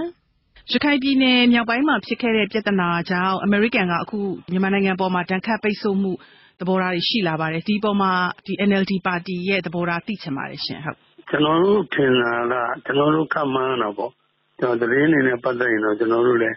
သတင်းနေတွေတွေ့တာပဲကိုယ်တိုင်လည်းမသိပါဘူးဒါပေမဲ့အဲ့ဒါတွေအားလုံးချုပ်ပြီးတော့စဉ်းစားတဲ့အခါမှာသူတို့ရတဲ့ information တွေကအတော်လွဲနေတယ်လို့ထင်တယ်ဒါကြောင့်ဒီလိုအဆင့်ကိုရောက်လာတယ်လို့ပဲအောက်မေးဟုတ်ကဲ့ဆိုသတင်းတွေလွဲတယ်ဆိုတဲ့နေရာမှာအကဲဦးညောင်ပဲဘလို့အချက်တွေကိုအဓိကထောက်ပြချင်ပါလဲရှင်ကျွန်တော်တို့ဟိန္ဒူကိစ္စဟိန္ဒူတွေကိုစုလိုက်ကြုံလိုက်တက်ပြီးတော့တွင်းနေနဲ့ပြုတ်သွားတာဖုံးကွယ်သွားဒီဟာတွေပေါ်မှာဒီကထုတ်လိုက်တဲ့အခါမှာထုတ်ပေါ်လိုက်တဲ့အခါမှာဒီသတင်းကိုသူတို့မသုံးသိမသုံးအဲ့လိုတွေကလည်းတွေ့နေရတယ်ဒါကြောင့်အားလုံးအမှန်မဟုတ်ဘူးသုံးရင်လည်းဟောရေးသုံးနေတဲ့သဘောလည်းတွေ့ကျွန်တော်တို့ဆိုရကစီစဉ်ပြီးတော့သတင်းတောက်တွေကိုဖိတ်ခေါ်တဲ့အခါမှာလိုက်ပါတဲ့သတင်းတောက်တွေလည်းအများကြီးပါမလိုက်တဲ့သတင်းတောက်တွေလည်းအများကြီးကျွန်တော်တို့ကအားလုံးကိုညဉ့်ညင်ကိုကြည့်ပါတော့သတင်းအမှန်တွေယူပါလို့ပြောနေတဲ့ကြားတွေကအဲ့ဒီလိုဟာမျိုးတွေကိုတွေ့တယ်အဲ့ဒါကြောင့်ကျွန်တော်တို့ကသတင်းကအကုန်လုံးအမှန်တွေမရောက်ဘူးလို့ပဲခံမှန်းပါတယ်ဟုတ်ကဲ့ရခိုင်ပြည်နယ်နဲ့ပတ်သက်ပြီးတော့ထောက်ပြနေတဲ့နိုင်ငံအားလုံးကသတင်းမှားနေတယ်လို့ဆိုလိုတဲ့သဘောလားရှင်ကျွန်တော်နိုင်ငံအားလုံးကိုသူတို့ပြောလို့မရပါဘူးသတင်းဌာနတစ်ခုကတက်သွားရင်ဒီဟာကိုကိုယ်ပြီးတော့ share လုပ်ကြတာလေဒါသတင်းလောကမှာဒီပုံစံရှိတာပဲအဲ့ဒါကြောင့်ကျွန်တော်တို့အားလုံးကိုပြန်လှန်တယ်ဆိုရင်ဒီသတင်းစပြီးတော့ကျွေးတဲ့ဌာနတစ်ခုရှိမယ်နိုင်ငံတစ်ခုရှိမယ်သတင်းဌာနတစ်ခုရှိမယ်အဲ့ဒီကနေဆက်ပြီးတော့ပွားများသွားတယ်လို့အဲ့လိုပဲတွက်ပါတယ်ဟုတ်ကဲ့ပြီးတော့အန်ကယ်တို့ဒီဆိုရဘက်ကပေါ့နော်ထုတ်တဲ့သတင်းတွေကြတော့ဘာဖြစ်လို့ဒီအမှန်တွေပေါ့နော်ဒီနိုင်ငံတွေစီကိုမရောက်တာလဲအဲ့ဒီအခြေအနေတွေကဘာကြောင့်လို့အန်ကယ်သုံးသပ်လို့ရမလဲရှင်မရောက်တာတော့မဟုတ်ဘူးဥက္ကဋ္ဌကလည်းလို့သတင်းတွေကရောက်တယ်ဒါပေမဲ့ဘိုင်းရရှိနေတဲ့အခါကျတော့သုံးတဲ့နေရာမှာသတင်းအတိုင်းမသုံးဘူးလိုချင်တာထည့်သုံးတယ်မလိုချင်တာဟိုအသာလေးထားတယ်ဒီလိုဟာတွေရှိနေတယ်လို့အန်ကယ်တို့စိုးရိမ်ပါတယ်ဟုတ်ကဲ့အခုဒီမြန်မာနိုင်ငံအပေါ်မှာအမေရိကန်အပါအဝင်ပေါ့နော်ဒီတန်ခတ်ပိတ်ဆို့မဲဆိုတဲ့ဒီဆုံးဖြတ်ချက်တွေဟာတက်မတော်ထိပ်ပိုင်းခေါင်းဆောင်တွေကိုပဲဥတီထားပါတယ်အထူးသဖြင့်တော့ဒီရက်သားအစိုးရပေါ့နော်ရက်သားအစိုးရရက်သားခေါင်းဆောင်တွေမပါဘူးဆိုတော့အခုဒီတက်မတော်အပေါ်အခုတန်ခတ်ပိတ်ဆို့ဖို့အတွက်ဒီပြစ်မှတ်ထားလာတဲ့အနေအထားပေါ်မှာရောအကဲဦးညောင်ဝင်းဘယ်လိုသုံးသပ်ပါလဲရှင်ကျွန်တော်တို့တက်မတော်ကတက်အလုပ်ကိုလုပ်တဲ့အခါမှာတက်ကသူ့ဘာသာသူလုပ်မယ်လို့တက်မတော်ခေါင်းဆောင်တယောက်ကပြောတာတွေ့ဘူးလေသိနေကြနေရအဲ့တော့ဒီဟာမှန်တယ်လို့ကျွန်တော်မထင်ဘူးတက်မတော်ခေါင်းဆောင်ကလည်းအစိုးရနဲ့တိုင်းပြည်မှာညှိနှိုင်းရှိဖို့လိုတယ်ဒါမှအစိုးရရဲ့တာဝန်ယူမှုတက်မတော်ရဲ့တာဝန်ယူမှုဒီလိုရှိလာအဲ့ဒီလိုမရှိရင်ဟိုလုပ်ချင်ရလုပ်တဲ့အခါမှာတာဝန်ယူမှုအပိုင်းကညှော့နေသွားဖြစ်ပါဟုတ်ကဲ့မြန်မာနိုင်ငံဟာဒီ လူခွင့်ရေးချိုးဖောက်တယ်ဒီမိုကရေစီလမ်းကြောင်းကိုဖော်ဆောင်မှုမရှိဘူးဆိုပြီးတော့အနောက်နိုင်ငံကြီးတွေကဒဏ်ခတ်ပိတ်ဆို့မှုနှစ်ပေါင်းများစွာအကြာကြီးလုပ်ခဲ့တယ်အခုတစ်ချိန်ဒီဒဏ်ခတ်ပိတ်ဆို့မှုဆိုတာပြန်ပြီးတော့ရှိလာတဲ့ဆိုတဲ့အခါကျတော့အဲ့ဒီဒဏ်ခတ်ပိတ်ဆို့မှုနှစ်ခုကြားမှာပေါ့နော်ဘယ်လိုကွဲလွဲချက်တွေရှိလာလဲဘယ်လိုသုံးသပ်လို့ရမလဲရှင်ကျွန်တော်ဒဏ်ခတ်ပိတ်ဆို့မှုကဟိုတုန်းကနိုင်ငံရေးမူဝါဒပေါ်မှာမူတည်ပြီးတော့ဖြစ်ခဲ့တာအခုကတော့အဓိကအားဖြင့်ကိုယ်အနေဖြစ်သွားတဲ့တိုက်ပွဲကဝင်စီးတဲ့ကိစ္စအဲ့ဒီကနေစတာနောက်ပြီးတော့ဒီဘက်ကဖိနေလို့ဒီဘက်ကအလုံးကိုတတ်ပြမှုတွေလုပ်လို့ထွက်ပြေးပါတယ်ဆိုတဲ့ကိစ္စအဲ့ဒီထွက်ပြေးပါဆိုတဲ့ကိစ္စနဲ့ပတ်သက်ရင်ဒါအဓိကကြတဲ့အချက်ပါအဲ့ဒီထွက်ပြေးတဲ့လူတွေကိုပြန်လာရင်လက်ခံမယ်လက်ခံမှုစိတ်ကမ်းချက်တွေကိုအစောကြီးတွေကချက်ချင်းပဲကျွန်တော်တို့မြန်မာနိုင်ငံအစိုးရကြီးညာတယ်အဲ့တော့တစ်ဖက်ကတုံ့ပြန်တာအခုတော့တုံ့ပြန်တာရှိပါတယ်သို့တော့အလွန်နှေးပါတယ်ကျွန်တော်တို့ကစကြတဲ့ကပြန်လာနိုင်တယ်အချက်တွေနှစ်ဖက်သဘောတူကြတဲ့ငါကစိတ်ကမ်းချက်တွေရှိတယ်ဒီတိုင်းလုပ်ချင်တယ်လို့တကယ်လို့သူ့ပြင်မို့လိုအပ်တယ်ဆိုရင်လည်းဆွေးနွေးဖို့ဆိုတော့ဒီအစိမ်းအောင်တော့တဖြည်းဖြည်းတော့ရောက်နေပါတယ်ဒီလိုနည်းနဲ့ကျွန်တော်တို့တန်ခတ်ပိတ်ဆို့မှုဆိုတာတွေကကြောက်ကြွယ်သွားမလို့ထင်ပါတယ်ဟုတ်ကဲ့ဆိုတော့အခုအမေရိကန်အပါအဝင် EU နိုင်ငံတွေကတန်ခတ်ပိတ်ဆို့မှုတွေတကြောပြန်စဉ်းစားလာတယ်ဆုံးဖြတ်လာတာတွေဟာအခုလက်ရှိမြန်မာနိုင်ငံကနော်ဒီကဖော်ဆောင်နေတဲ့ဒီမိုကရေစီလမ်းကြောင်းတွေတခါနိုင်ငံထဲမှာစီးပွားရေးဖွံ့ဖြိုးတိုးတက်လုပ်ငန်းတွေမှာဒီရိုက်ခတ်မှုရှိပါသလားရှင်ဘယ်လိုမြင်ပါလဲရှင်ရိုက်ခတ်မှုကတော့တင်းကြီးရှိတာပေါ့ဒါကြောင့်ဒီရိုက်ခတ်မှုတွေဘယ်လိုရှင်းမလဲဆိုတာကျွန်တော်တို့လိုနိုင်ငံငယ်လေးကအတော့ကောင်းခဲနေတဲ့ကိစ္စပါသို့တော့ပြောပါတော့အောင်မင်းမိန်အောင်ကျွန်တော်လုပ်အောင်ပါပဲအရေးကြီးဆုံးကတော့နိုင်ငံသူနိုင်ငံသားအလုံးတင်းကြီးတင်းညွတ်တဲ့ရှိကြဖို့ကအရေးကြီးဆုံးပဲလို့ထင်ပါတယ်ဟုတ်ကဲ့ဆိုတော့ဒီရခိုင်ပြည်နယ်အခြေအနေနဲ့တစ်ဆက်တည်းပါပဲအခုမြန်မာနိုင်ငံရဲ့တရားဥပဒေစိုးမိုးရေးနဲ့ပတ်သက်ပြီးတော့လည်းတော်လေးထောက်ပြနေကြတာရှိပါတယ်အခုနီးစပ်ဆုံးဆိုရင်တော့ပေါ့လေဝန်ကြီးဟောင်းတယောက်ရဲ့သားစီမှာလက်နက်တွေအများကြီးနဲ့ဖမ်းမိတယ်ဆိုတဲ့အခြေအနေတွေကိုထောက်ပြကြတာရှိပါတယ်ဆိုတော့လေအခုမြန်မာနိုင်ငံမှာဒီလက်နက်တွေအများကြီးကိုစုဆောင်းထားတာဟာဘယ်လိုရည်ရွယ်ချက်ကြောင့်ဖြစ်မယ်ဘာကြောင့်ဖြစ်မယ်လို့ရောဘယ်လိုသုံးသပ်ပါလဲရှင်ဟုတ်ကျွန်တော်တို့ရည်ရွယ်ချက်တော့ကျွန်တော်တို့မပြောတော့သို့တော့ကောင်းတဲ့လက္ခဏာတော့မဟုတ်ဘူးနောက်တစ်ခုကလက်နက်နဲ့ပတ်သက်ရင်တော်လိုင်းကောင်စီလက်ထက်တည်းကခုချိန်ထိကျွန်တော်လက်နက်နဲ့ပတ်သက်ဘယ်သူကိုမှအယက်သားကိုကိုင်ခွင့်မပေးတာဘူးဥပဒေအရကိုင်ခွင့်ရှိတဲ့တပ်ဖွဲ့တွေကကိုင်ရတာလက်နက်ကဘယ်သူမှကိုင်ခွင့်မရှိအဲ့ဒီလိုမရှိတဲ့အခြေအနေမှာအခုလိုတလက်မဟုတ်နှစ်လက်မဟုတ်တော်တော်များများကြီးရောက်နေတယ်ဆိုတာကျွန်တော်တို့စီကတရားဥပဒေစိုးမိုးမှုရော့နေတာဒီအားကနေပြီးတော့တွေ့နိုင်ပါတယ်လို့ပြောချင်ဟုတ်ကဲ့မြန်မာနိုင်ငံရဲ့ဒီမိုကရေစီဖော်ဆောင်ရေးလုပ်ငန်းစဉ်တွေကိုပြပြစေတဲ့လက်ရှိအစိုးရမတည်မငြိမ်ဖြစ်အောင်လှုပ်ချင်တဲ့အုပ်စုတစုနောက်ွယ်မှာရှိတယ်ဆိုတဲ့အမြင်နဲ့သုံးသပ်ချက်တွေလည်းရှိပါတယ်အဲ့ဒီအပေါ်မှာရောဘယ်လိုသုံးသပ်လို့ရမလဲရှင်ဟုတ်ကျွန်တော်တို့ဆိုရင်လည်းအဲ့ဒါပဲအဲ့ဒီလိုနောက်ွယ်ကထိန်းကျောင်းနေတဲ့အဖွဲ့အစည်းလို့ဟာမျိုးရှိနိုင်တယ်လို့တွက်ပါတယ်အဲ့ဒီလိုရှိနေရင်ပုံမပြီးတော့ရှုပ်ထွေးသွားမယ်လောက်အကန်ပို့ပြီးတော့ခက်သွားမယ်လို့အဲ့လိုပဲမြင်ပါတယ်ဟုတ်ကဲ့အငယ်ဦးရောင်ဝင်းအခုလိုဖြစ်ပေးတာကျေးဇူးအများကြီးတင်ပါတယ်ရှင် RFA မြန်မာပိုင်းစီစဉ်လေးကိုဆက်လက်တက်လွှင့်ပေးနေပါတယ်ရှင်ကမကြီးအခုတော့ရှမ်းနိုင်ငံရေးပါတီနဲ့ဆိုင်တဲ့တင်ပြချက်ဖက်ကျမတို့ဆက်ရအောင်ပါနော်ဟုတ်ကဲ့ပါရှမ်းတိုင်းရင်းသားများဒီမိုကရေစီအဖွဲ့ချုပ် SNLD လို့ခေါ်တဲ့ကြားကောင်းပါတီ29နှစ်ပြည့်အခမ်းအနားကိုရန်ကုန်မြို့ကအောင်မြေပုံသာရှမ်းကျောင်းမှာဒီနေ့ပြုလုပ်ပါတယ် RFA သတင်းတော်ကိုတီဟာထွန်းကတင်ပြပေးပါလိမ့်မယ်ရှင်ရှစ်လေးလုံးအရင်းအဘုံကာလနောက်ပိုင်းမှာပေါ်ပေါက်လာခဲ့တဲ့ပါတီတွေတဲကတစ်ခုဖြစ်တဲ့ SNLD ကိုကြားကောင်းပါတီရဲ့တက်တဲ့ဟာဒီနေ့ဆိုရင်29နှစ်ပြည့်သွားပါပြီ SNLD ဥက္ကဋ္ဌဦးကွန်ထွန်းက SNLD တည်ထောင်တဲ့29နှစ်တာကာလအတွင်းမှာရုံးပန်ခဲ့ရတာတွေကိုထည့်သွင်းပြောသွားခဲ့ပါတယ်အဲ့ဒီလိုခက်ခဲတွေကိုစမ်းခံရင်ဆိုင်ခဲ့ရလို့အခုလို29နှစ်ရှိမာဆက်တဲ့တက်တည်နေခဲ့ဒါလည်းဖြစ်ပါတယ်နိုင်ငံရေးအရာလည်းလက်ဒီထိုင်ပါလို့အခွင့်အရေးအတွက်လည်းအပြောင်းလဲမလုပ်တဲ့ပါတီတရားနေဖြစ်ဒီကနေ့ဒီလူတွေကအပြစ်မှပြုခြင်းကိုကျွန်တော်ခံရပါတယ်။လက်ကိုင်ပြစ်ပခတွေကိုမလိုလားကြောင်းခုခုထုံးကရင်းနောက်တွေကိုပြောပြပါတယ်။ကျွန်တော်တို့ကတော့အစိုးရနဲ့ပတ်သက်ပြီးတော့ဝင်လည်းမဆွဲဘူးပြောလည်းမပြောဘူးကျွန်တော်လုပ်ဆရာရှိတာကျွန်တော်လုပ်မှာပဲဘာလို့ကျွန်တော်တို့ကရှင်းပြရင်တော့လက်တက်ကိုင်လမ်းစဉ်တို့ဘာလို့ရတော့ကျွန်တော်ကမလိုလားတော့ဘူးတိုင်းပြည်ကလည်းတော့ကြေးနေပြီ အဲ့တော့အကောင်းဆုံးကနော်စစ်မှန်တဲ့ဒီမိုကရေစီနဲ့နော်ရွေးကောက်ပွဲစစ်မှန်တဲ့ရွေးကောက်ပွဲနဲ့တက်လာတဲ့ဒီမိုကရေစီမျိုးနဲ့မှသွားလို့ရမယ်။ဒါပေမဲ့ဒီလိုဒါပြန်လိုက်နော်ရှင်းပြောရှင်ဒုကလက်ခံနိုင်တဲ့အထိမပြင်နိုင်ရင်တော့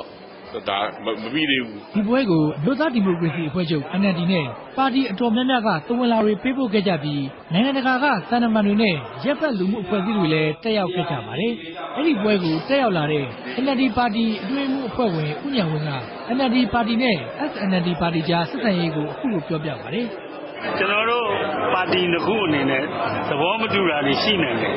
သဘောတူမတူကျွန်တော်တို့ကမိတ်ဆွေဖြစ်နေငယ်ပေါင်းတွေဖြစ်တယ်လို့အဲ့ဒါပဲပြောချင်တာမိတ်ဆွေဆိုရင်မိတ်ဆွေစိတ်ဓာတ်နဲ့ယက်တည်ရင်ပြဿနာမရှိဘူးသဘောမတူတာရှိတယ်ညှိလို့ရတယ်နော်သဘောမတူတာတော့လူတိုင်းမှာရှိနေတယ်ကျုပ်သူတွေဝေဖန်နေကြတယ်လို့မြို့သားဒီမိုကရေစီအဖွဲ့ချုပ် NLD နဲ့ UNA အဖွဲ့ဝင် SNLD ပါတီတို့ကြားဆက်ဆံရေးထွေးအေးသွားပြီဆိုတာမဟုတ်ပဲဒီမိုကရေစီစနစ်အရရှင်ပြန်ချင်းဆိုတာတွေတော့ရှိနိုင်ပါတယ်လို့ဦးညံဝင်းကပြောပါတယ်။ SNLD ပါတီ29နှစ်ပြည့်အခမ်းအနားတွေကိုရန်ကုန်မြို့ပြင်ဦးလွင်နဲ့မူဆယ်စတဲ့မြို့တွေမှာလည်းဒီနေ့ကျင်းပခဲ့ကြပါတယ်ခင်ဗျာ။ RFA သတင်းတောက်ကိုတီဟာထွန်းတင်ပြသွားတာပါရှင်။ဟုတ်ကဲ့ပါရှင်ပြီးခဲ့တဲ့အောက်တိုဘာလ19ရက်နေ့ကပုပ္ပားတောင်ကလပ်အနောက်ဘက်ရှိတဲ့ကုန်းမြေတစ်ခုကမြေပြိုမှုဖြစ်ပွားခဲ့ပြီးတော့ပုပ္ပားတောင်ကလပ်ကိုသွားတဲ့လမ်းမှာတပိတ်ခန့်နှိမ့်သွားပါတယ်ပြည်တွင်းကသတင်းမီဒီယာတချို့ရဲ့ဖော်ပြချက်အရတော့မြေပြိုတာကြောင့်ပုပ္ပားတောင်ကလပ်တိမ်းဆောင်သွားတယ်လို့ဖော်ပြကြသလိုပုပ္ပားမှာမိတဲ့လှုပ်ရှားမှုတွေဖြစ်လာပြီလားဆိုတဲ့မေးခွန်းတွေလည်းထွက်ပေါ်လာပါတယ်ကျမတို့ RFA ဖွဲ့သားဦးတီအောင်ခိုင်ဆက်ပြောပြမှာပါရှင်ပုပ္ပားတောင်ကလပ်အနီးမြေပြိုမှုတွေကြောင့်စိုးရိမ်မှုတွေဟာဒေသခံတွေမှာရောမြန်မာနိုင်ငံသားတွေမှာပါဖြစ်ပေါ်လာပါတယ်။ဒီအတွက်မန္တလေးတိုင်းဒေသကြီးအစိုးရကအလျင်အမြန်ပဲဆောင်ရွက်နိုင်ခဲ့ပါတယ်။ပညာရှင်တွေကိုချက်ချင်းစေလွှတ်ပြီးပဏာမလေ့လာစေခဲ့တယ်လို့ဝန်ကြီးချုပ်ကိုယ်တိုင်တွေးရှိချက်တွေကိုတွားရောက်နားထောင်ပြီးဆောင်ရွက်เสียရှိတာတွေကိုလုပ်ဖို့အတွက်အဖွဲ့ပြီးညွှန်ကြားချက်တွေပေးခဲ့ပါတယ်။အောက်တိုဘာလ22ရက်နေ့မှာမြန်မာနိုင်ငံဘူမိသိပ္ပံအသင်းကပညာရှင်3ဦးမြေပြိုတဲ့နေရာကိုတွားရောက်လေ့လာခဲ့ပါတယ်။တွားရောက်ခဲ့တဲ့ပညာရှင်တွေအဆိုအရပြဿနာဟာရှင်းလေးပါလို့ဆိုပါတယ်။မိုးများတာကြောင့်မြေပြိုခြင်းတက်ဖြစ်တယ်လို့တွေးရှိချက်တွေကနေသုံးသပ်လိုက်ပါတယ်။တခါမြေပြိုသွားတဲ့နေရာဟာတောင်ကလပ်ကိုသွားတဲ့လမ်းမှာဖြစ်နေတယ်ဆိုပေမဲ့တောင်ကလပ်နဲ့ဝေးပါတယ်။တွားရောက်လေ့လာခဲ့တဲ့အဖွဲ့ကဘူမိဗေဒပညာရှင်ဦးချိုဦးပြောပြတာကတစ်ဆက်တည်း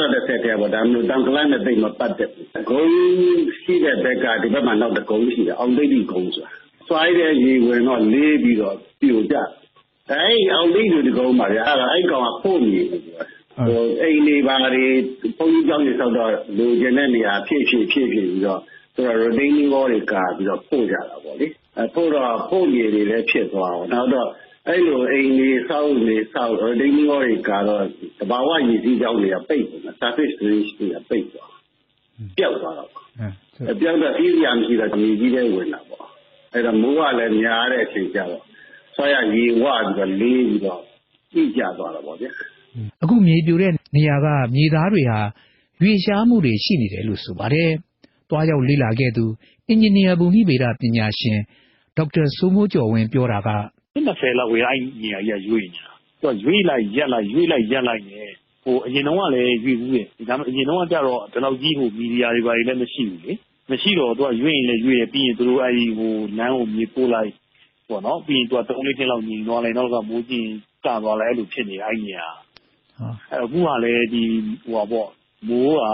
ဆက်တိုက်ရွာတယ်ပြောတယ်50ရက်လောက်လေအဲ့ဒီမှာမိုးရွာတော့ရွေးတယ်ဒါကတော့ triggering ပေါ့နော်ကျွန်တော်တို့ဆိုတော့ triggering factor ကတော့ဒါ heavy rain ပေါ့ဒါမဲ့လို့နောက်တစ်ခုကကြတော့လေဒီတောင်ဆောင်တွေမှာကသူတို့ရဲ့ဒီ practice ကဆရာရယ်ဒီတောင်ဆောင်မှာသူကretaining wall တွေစောက် retaining wall ပုံစံမျိုးလေးစောက်တော့မှမြေတွေပို့ဥပမာအဲ့မှာအိမ်တွေစောက်ဖျားတွေတဲကျောင်းတွေစောက်ပေါ့ဆိုတော့အဲ့ဒီဟာတွေကလည်းကြာလေသူ့ရဲ့ weight တွေကတောင်ပေါ်မှာပုံများလာတယ်အဲ့တောင်ဆောင်လေးမှာပုံများလာတယ်နောက်ပြီးတော့မှဒီရေစီးရဲ့တဘာဝရေစီးရဲ့ဒီပေါ့နော်ချောင်းလေးတွေ creek လေးတွေအဲ့ဒါတွေကလည်းအကုန်ပိတ်ကုန်တယ်အဲ့ဒီတော့လည်းဘာမှလုပ်မတတ်အဲ့တော့ရေတွေကလည်းစီးရမရှိတော့အဲ့ဒီမြေပြိုထားတဲ့ထဲကိုပဲအကုန်ဝင်သွားတာပေါ့ဝင်တော့အဲ့ဒီနေရာမှာအခုလိုမိုးကြီးတော့အဲ့မှာဒီကလည်းရွေ့သွားတာပေါ့ထပ်ပြီးတော့နည်းနည်းလေးရွေ့တာများသွားတော့လူတိသွားတာပေါ့လူတိတာသွားတာပေါ့နော်ပြီးခဲ့တဲ့အောက်တိုဘာလ22ရက်နဲ့23ရက်နေ့တွေမှာတိုင်းထွာချက်တွေအရ တရက်ကို6စင်တီမီတာလောက်ရွေ့ရှားနေပါတယ်ဒီနေရာမှာမေးခွန်းထုတ်เสียကတော့အဲ့ဒီမြေပြိုမှုတွေကြောင့်တောင်ကလပ်ကိုထိခိုက်မှုရှိနိုင်မရှိနိုင်ဆိုတဲ့အချက်ပါအခုမြေပြိုတဲ့သတင်းထွက်ပေါ်လာပြီးတဲ့နောက်ပြည်တွင်းသတင်းဌာနတချို့ကတောင်ကလပ်တိမ်းဆောင်းသွားတယ်ဆိုပြီးသတင်းထုတ်ပြန်မှုတွေရှိနေပါတယ်ဒီမေးခွန်းကိုဒေါက်တာစိုးမိုးကျော်ဝင်းဖြေတာကတောင်ကလပ်ဆောင်းနေပါတယ်ဆိုတာလေမဆိုင်ဘူးပေါ့ဗျာအခုရွေးတဲ့နေရာနဲ့တောင်ကလပ်နဲ့လည်းတခြားစီပဲအဲ့တော့အခုရွေးတာနဲ့တောင်ကလပ်နဲ့ဘာမှမဆိုင်တော့ပြောရရင်တော့ကျွန်တော်ဖွာတယ်ပဲပြောရမှာပေါ့နော်ဘယ်လိုမှသက်ဆိုင်ခြင်းမရှိပါဘူးတကယ်ကတောင်ကလပ်ဟာပုပ်ပါတောင်မာကြီးနဲ့တစ်ဆက်တည်းမိသင့်ကြောက်ငုတ်တစ်ခုဖြစ်ပါတယ်တောင်ကလပ်ဟာကြောက်တုံးကြီးပုံစံမြေကြီးပေါ်မှာစိုက်ထားတာမျိုးမဟုတ်တာကြောင့်စောင်းသွားတယ်ဆိုတာလုံးဝမဖြစ်နိုင်လို့ဥချိုဦးကပြောပါတယ်organic blood ကြီးတွေဗျာဟုတ်တယ်မလားsoil ပေါ်မှာတင်ထားတဲ့အတုံးကြီးမှာမဟုတ်ဘူးကခင်ဗျာအောက်မှာမကမာပေးစီးရှိနေရတယ်ဥစာကြီးရှိနေရတယ်ဘယ်လိုလုပ်စားအောင်လဲweather rain ကြောင့်တော့လည်းကောင်းအပင်တွေကြောင့်တော့လည်းကောင်းလူလုံးလို့တော့လည်းကောင်းပဲ့ကြတာရှိကောင်းရှိမှာပေါ့တောင်ကလပ်ကဲအောက်ခြေဟာဒုတဲ့ကြီးမားလာတဲ့မိသင့်ကြောက်ထုကြီးနဲ့ဆက်ဆက်လျက်ရှိတယ်လို့ဆိုပါတယ်လူတွေကောလာဟာလပြောနေကြတဲ့ပုပ်ပါမီးတောင်အသက်ပြန်ဝင်လာပြီလားဆိုတဲ့အချက်နဲ့ပတ်သက်လို့တော့မီးတောင်အသက်ပြန်ဝင်လာတယ်ဆိုတဲ့အချက်လက်တွေဘာတစ်ခုမှမတွေ့ရဘူးလို့ပြောပါတယ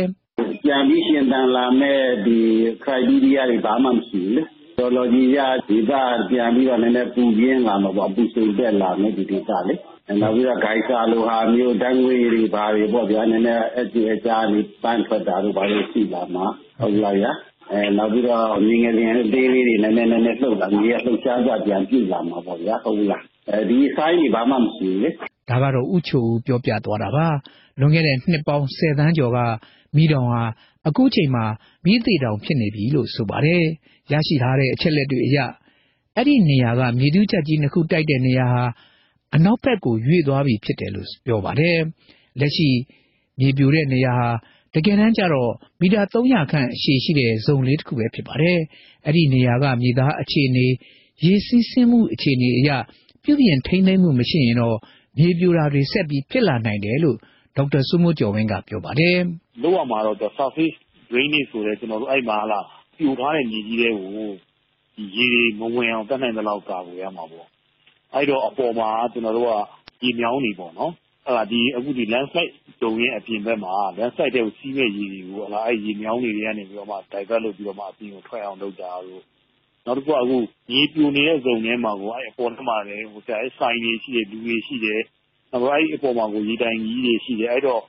သူတို့တုံးတဲ့ရေတွေကလည်းအကုန်အဲ့ထဲကိုပဲဝင်တာလေဆိုတော့အဲ့ဒါမျိုးတွေကိုဟလာကိုတက်နိုင်တဲ့လောက်ရှော့မယ်နောက်ပြီးတော့ဟလာနောက်တစ်ခုကျွန်တော်ပဲကောင်မပေးခဲ့တော့ဘာမှဟို construction activity ဘာမှထပ်မလုပ်ပါနဲ့ဟလာပေါ်ကနေပြီးတော့သူတို့ land တွေပါပြင်လိုက်တယ်ဆိုရင်အဲ့ဒါလည်းတက်ပြီးတော့ loading တွေပေးမယ်အဲ့ဒါတွေအဲ့ဒါဆိုတက်ယူနေမယ်အဲ့တော့ activity တွေရှော့မယ်အဲ့ဒီမြေပြိုတဲ့တိုးမှာသွားပြီးတော့ဟလာဟိုတူးတာတွေပါမလုပ်ပါဘူးအဲ့လိုဟာမျိုးတွေတော့ဒါမဲ့လို့အတိအကျတော့ကျွန်တော်တို့က investigation တွေလုပ်အောင်မယ်ဒေါက်တာစိုးမိုးကျော်ဝင်းပြောပြသွားတာပါတကယ်က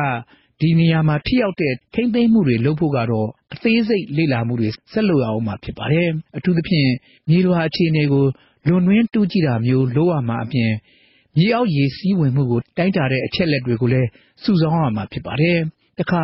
မြေရွေရှားမှုအခြေအနေတွေကိုလည်းနေ့စဉ်တိုင်းတာရမှာဖြစ်ပါတယ်ဒီအခြေအနေတွေကိုလေ့လာပြီးရင်တော့ပြုပြင်ထိမ့်သိမ်းဖို့ဒီဇိုင်းထုတ်ရမှာဖြစ်တယ်လို့သိရပါတယ်ခင်ဗျာ RFA ဖွဲ့သားဦးတင်အောင်ခိုင်တင်ပြခဲ့တာပါရှင်ကဲမသိရင်အခုတော့ပတ်စင်ကဏ္ဍတွေကိုစပြီးတော့ထုတ်လွှင့်ပေးအောင်နော်ဟုတ်ကဲ့ပါရှင် RFA ဝိုင်းတော်သားကိုနရိကျော်ပတ်စင်တင်ပြနေတဲ့ RFA တော်တာရှင်ပေးစာကဏ္ဍကိုအရင်နှာစင်ပါအောင်ရှင်တော်ရရှင်တွေမင်္ဂလာပါခင်ဗျာမြ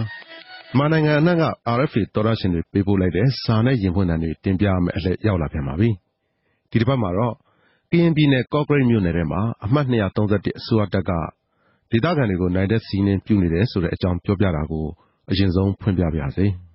ကော့ကရိတ်ကဟိုတံကူအုပ်စုပေါ့ကြားတွင်ကြီးပါအဲ့ဒီအပိုင်ကအရင်တော့ကတော့နာမကြားတို့ကြော်တက်တို့နဲ့တမတော်စစ်ကြောင်းနဲ့အများအားဖြစ်တဲ့နေရာတွေပထမတော့ကတော့နေမအေးချမ်းလို့ဆိုပြီးတော့ကျွန်တော်တို့မှစိုက်ပျိုးထားတဲ့ရောဘာအင်းများစစ်တပ်ကနေနေချင်းနဲ့ဆိုပြီးတော့ဒီရုပ်ကံကြည့်တယ်ပေါ့ကျွန်တော်တို့ခြံရတဲ့ကရန်နဲ့ပေးထားတဲ့ခြံတွေပါပဲအဲ့တော့ပထမချိန်ဒီရုပ်ကံကြည့်တော့နေချင်းလေးဆိုတဲ့အထောက်အထားနဲ့ကျွန်တော်တို့တံမိုးတွေဆုံးသွားတာပေါ့ အပင်တွေက3 နှစ်တာ4 နှစ်တာတွေမှာအကုန်လောင်ဝမ်းထိတာပေါ့အခုတခါဘယ်လိုဖြစ်လဲဆိုတော့231စစ်တပ်ကတက်မွေးမြူရေးအတွက်တောက်လုပ်တဲ့ဝါးတွေကျင်းလို့တိုင်ပေါက်တွေကွန်ပီးပင်ခုတ်လဲပြီးတော့ကားပေါ်တင်သွားတယ်231စစ်တပ်တွေဝင်သွားတယ်အခုကစစ်ကျင်တဲ့တနက်နဲ့ကားနဲ့လာကြတဲ့ကိစ္စကြီးတက်တင်းကျက်မွေးမြူရေးအတွက်သူတို့ဝါးတွေခုတ်တယ်တစ်တွေခုတ်တယ်ကျင်းလို့ပင်ပေါက်တွေကခုတ်တယ်လှုပ်ချင်တိုင်းလှုပ်ဆိုတဲ့အတိုင်းအတာကြီးကျွန်တော်တို့ခံစားနေတာ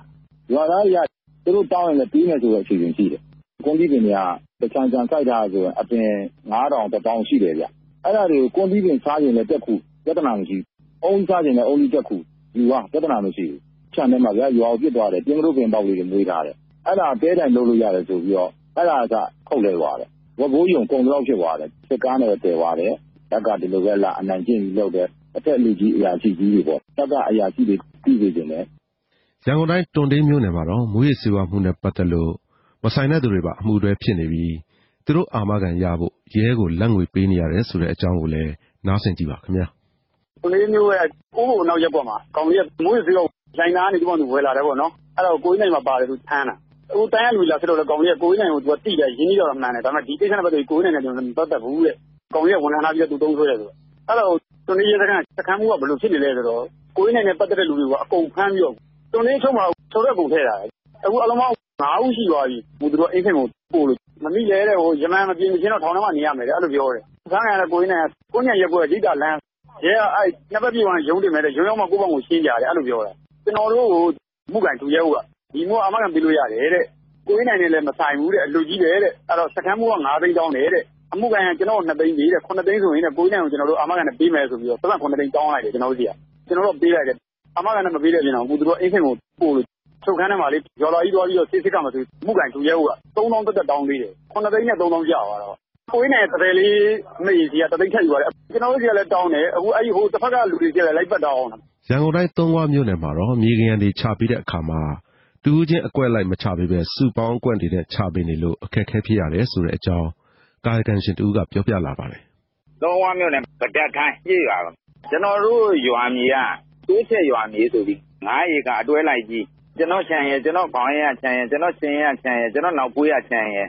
9 ခြံလုံးအကုန်အတွဲလိုက်ကြီးထွက်တယ်ခင်ဗျတစ်ခြံချင်းမထွက်ဘူးစင်ဆက်ကလည်းဒီလိုမျိုးပဲအတွဲလိုက်ကြီးထွက်နေတော့ဒါတွေကိုတဦးချင်းပိုင်ထုတ်ဖို့အတွက်ကျွန်တော်ကသွားပြောတာခင်ဗျနိုင်ငံတော်ကလည်းဒီဥစ္စာကိုဂရန်တွေထုတ်ပေးဖို့အတွက်စီမံကိန်းတွေလည်းချပြီးသွားပါပြီတခြားကြီးရွာတွေကြပါတယ်ခင်ဗျကျွန်တော်တို့ကြီးရွာပဲမပါဘူးကျွန်တော်တို့ဒီသုံးဝမြို့နယ်မှာပဲပြင်းမကန်ရွာဆိုရင်ဒါနိုင်ငံတော်စီမံချက်နဲ့ချလိုက်တာဂရန်တွေသူ့ဘာသာသူထုတ်ပေးတယ်ဦးစီးမှုနဲ့သွားတွေ့တဲ့အခါကျတော့မြေစင်းဦးစီးကအောက်ခြေဝန်ထမ်းတွေကိုသွားပြီးဆင့်ပြီးတော့စစ်စေးတိုင်းထွာပြီးတော့ဒါဧရိယာဘယ်လောက်ရှိတယ်တဦးချင်းပိုင်အတွက်ဘယ်လောက်ဆိုတာတွေကိုတင်ပြဖို့ဦးစီးမှုကညွှန်ကြားထားတယ်လို့ပြောပေမဲ့အောက်ကဝန်ထမ်းတွေနဲ့တိုင်းနယ်မှုတွေကမရတဲ့အကြောင်းကြီးပဲတောက်လျှောက်ပြောနေတယ်ရခိုင်ပြည်နယ်ပုံနှကျွန်းနဲ့ပေါက်တော်မြို့နယ်မှာအရက်ဒေသရောင်းဝယ်ဖောက်ကားတာကိုထိန်းချုပ်ပေးတင်ပြီလို့ပြောပြတာကိုလည်းနားဆင်ကြည့်ပါခင်ဗျာပုံနှကျွန်းတို့ပေါက်တော်တို့မှာဒီအရက်ဒေသကတော်တော်ကိုပေါ်နေပါတယ်ရက်ကျော်ရင်မှလည်းတောင်းမြတဲ့သူကတော့တောင်းမြတယ်ထိန်းချုပ်လို့မနိုင်တဲ့ဟာတွေကအများကြီးရှိတယ်ခင်ဗျာခိုးပြီးရောက်တယ်ဒီတော့တာဝန်ရှိတဲ့ပုဂ္ဂိုလ်တွေကရဲနဲ့လိုက်ဖမ်းလို့ရှိရင်ဖမ်းလို့ရဲပြန်တော့ပြီဆိုတော့လုံခြုံရေးမရှိတဲ့အချိန်မှာကြတော့အတင်းအားဓမ္မနဲ့အချက်မခံရဲဘူးဖြစ်နေအလုံးတစ်နေ့လုံး2 နေ့လောက်နာအရဲဝိုင်းကလေးရောက်လိုက်လောင်ဝစားဝိုင်းလေးရောက်လိုက်ပိတ်ရတာတားဆီးရတာဆုံးမရမလွယ်ဘူးခင်ဗျ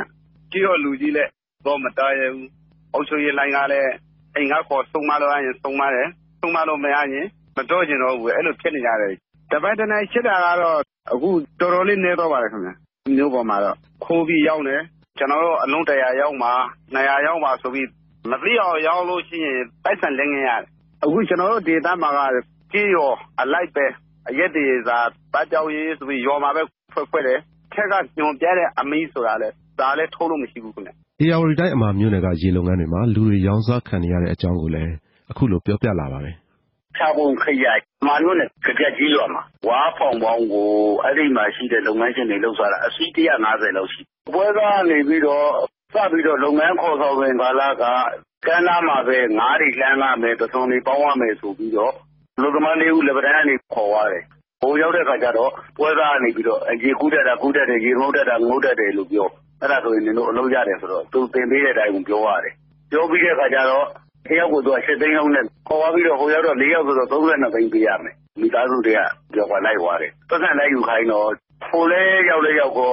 လောလောဆယ်ငွေ4သိန်းပဲပေးလိုက်တယ်ပေးလိုက်ပြီးတော့အဲ့ကလေးတွေကိုနေထဲကိုထည့်လိုက်တယ်ပြီးတော့နိုင်ငံသားကပေးခဲ့ပါဘဏ်ကနေပြီးတော့သူတို့လွှဲပေးပါမယ်လို့ပြောတယ်9ရက်လောက်ကြာရင်အဲ့ဒီကနေစပြီးတော့ယနေ့ချိန်ကြီးငွေလည်းမလွှဲပေးဘူးဖုန်းကိုခေါ်ရင်လည်းဖုန်းတွေကပိတ်ထားတယ်ပိတ်ထားတဲ့ခါကျတော့နောက်ပိုင်းမဖြစ်ဘူးဆိုပြီးတော့ဖြာပုံခရိုင်ရက်တဲ့ခွက်စကန်မှုလုံးဝင်တယ်အဲ့စကန်မှုကနေပြီးတော့မှတခါဒေါ်ငင်းရဲ့စကန်ကိုလွတ်တယ်ဒေါ်ငင်းစကန်မှုဥစော်ဝင်းနဲ့တွေ့တယ်ဥစော်ဝင်းနဲ့တွေ့ပြီးတဲ့ခါကျတော့ဘွဲကတော်ဘူခိုင်ကိုခေါ်ပြီးတယ်တော်ဘူခိုင်နဲ့တွေ့တဲ့ခါကျတော့သူကဒီငွေတွေကိုကိုယ်ခံရတယ်လို့ပြောတယ်ပြီးတော့ဟိုလူနဲ့လွှဲပေးလိုက်တယ်ပြောတယ်ဒီလူနဲ့လွှဲပေးလိုက်တယ်ပြောတယ်သူကလိန်ရောဒေါ်ငင်းစကန်မှုနဲ့ကျွန်တော်တို့နဲ့ပြောတဲ့ခါကျတော့ဒီလူတွေကိုသူပြန်ခေါ်ပေးမယ်ယူထားတဲ့ငွေ4သိန်းကိုပေးဆိုတဲ့ခါကျတော့အဲ့ဒါတွေလည်းသူပြန်ခေါ်ပေးမယ်အဲ့ဒီလူ4ဦးကိုလည်းသူတို့ပြန်လုပ်ပေးမယ်ဒါပေမဲ့ပါသွားတဲ့အချိန်မှာမိုးပြဆိုတဲ့ကောင်ကြီးကကြောက်နေတယ်အဲ့ဒီကြက်ကြီးရောမှာရေလုံငန်းနဲ့ပတ်သက်ပြီးတော့ရောင်းစားခံရတဲ့လူတွေမိသားစုတွေကနှိမ့်စင်နေများအဲ့မှာရှိဒီတစ်ပတ်တော်ရရှင်ပေးစာတဲ့ကိုဒီစာနဲ့ပဲနှုတ်ဆက်ပြရစီ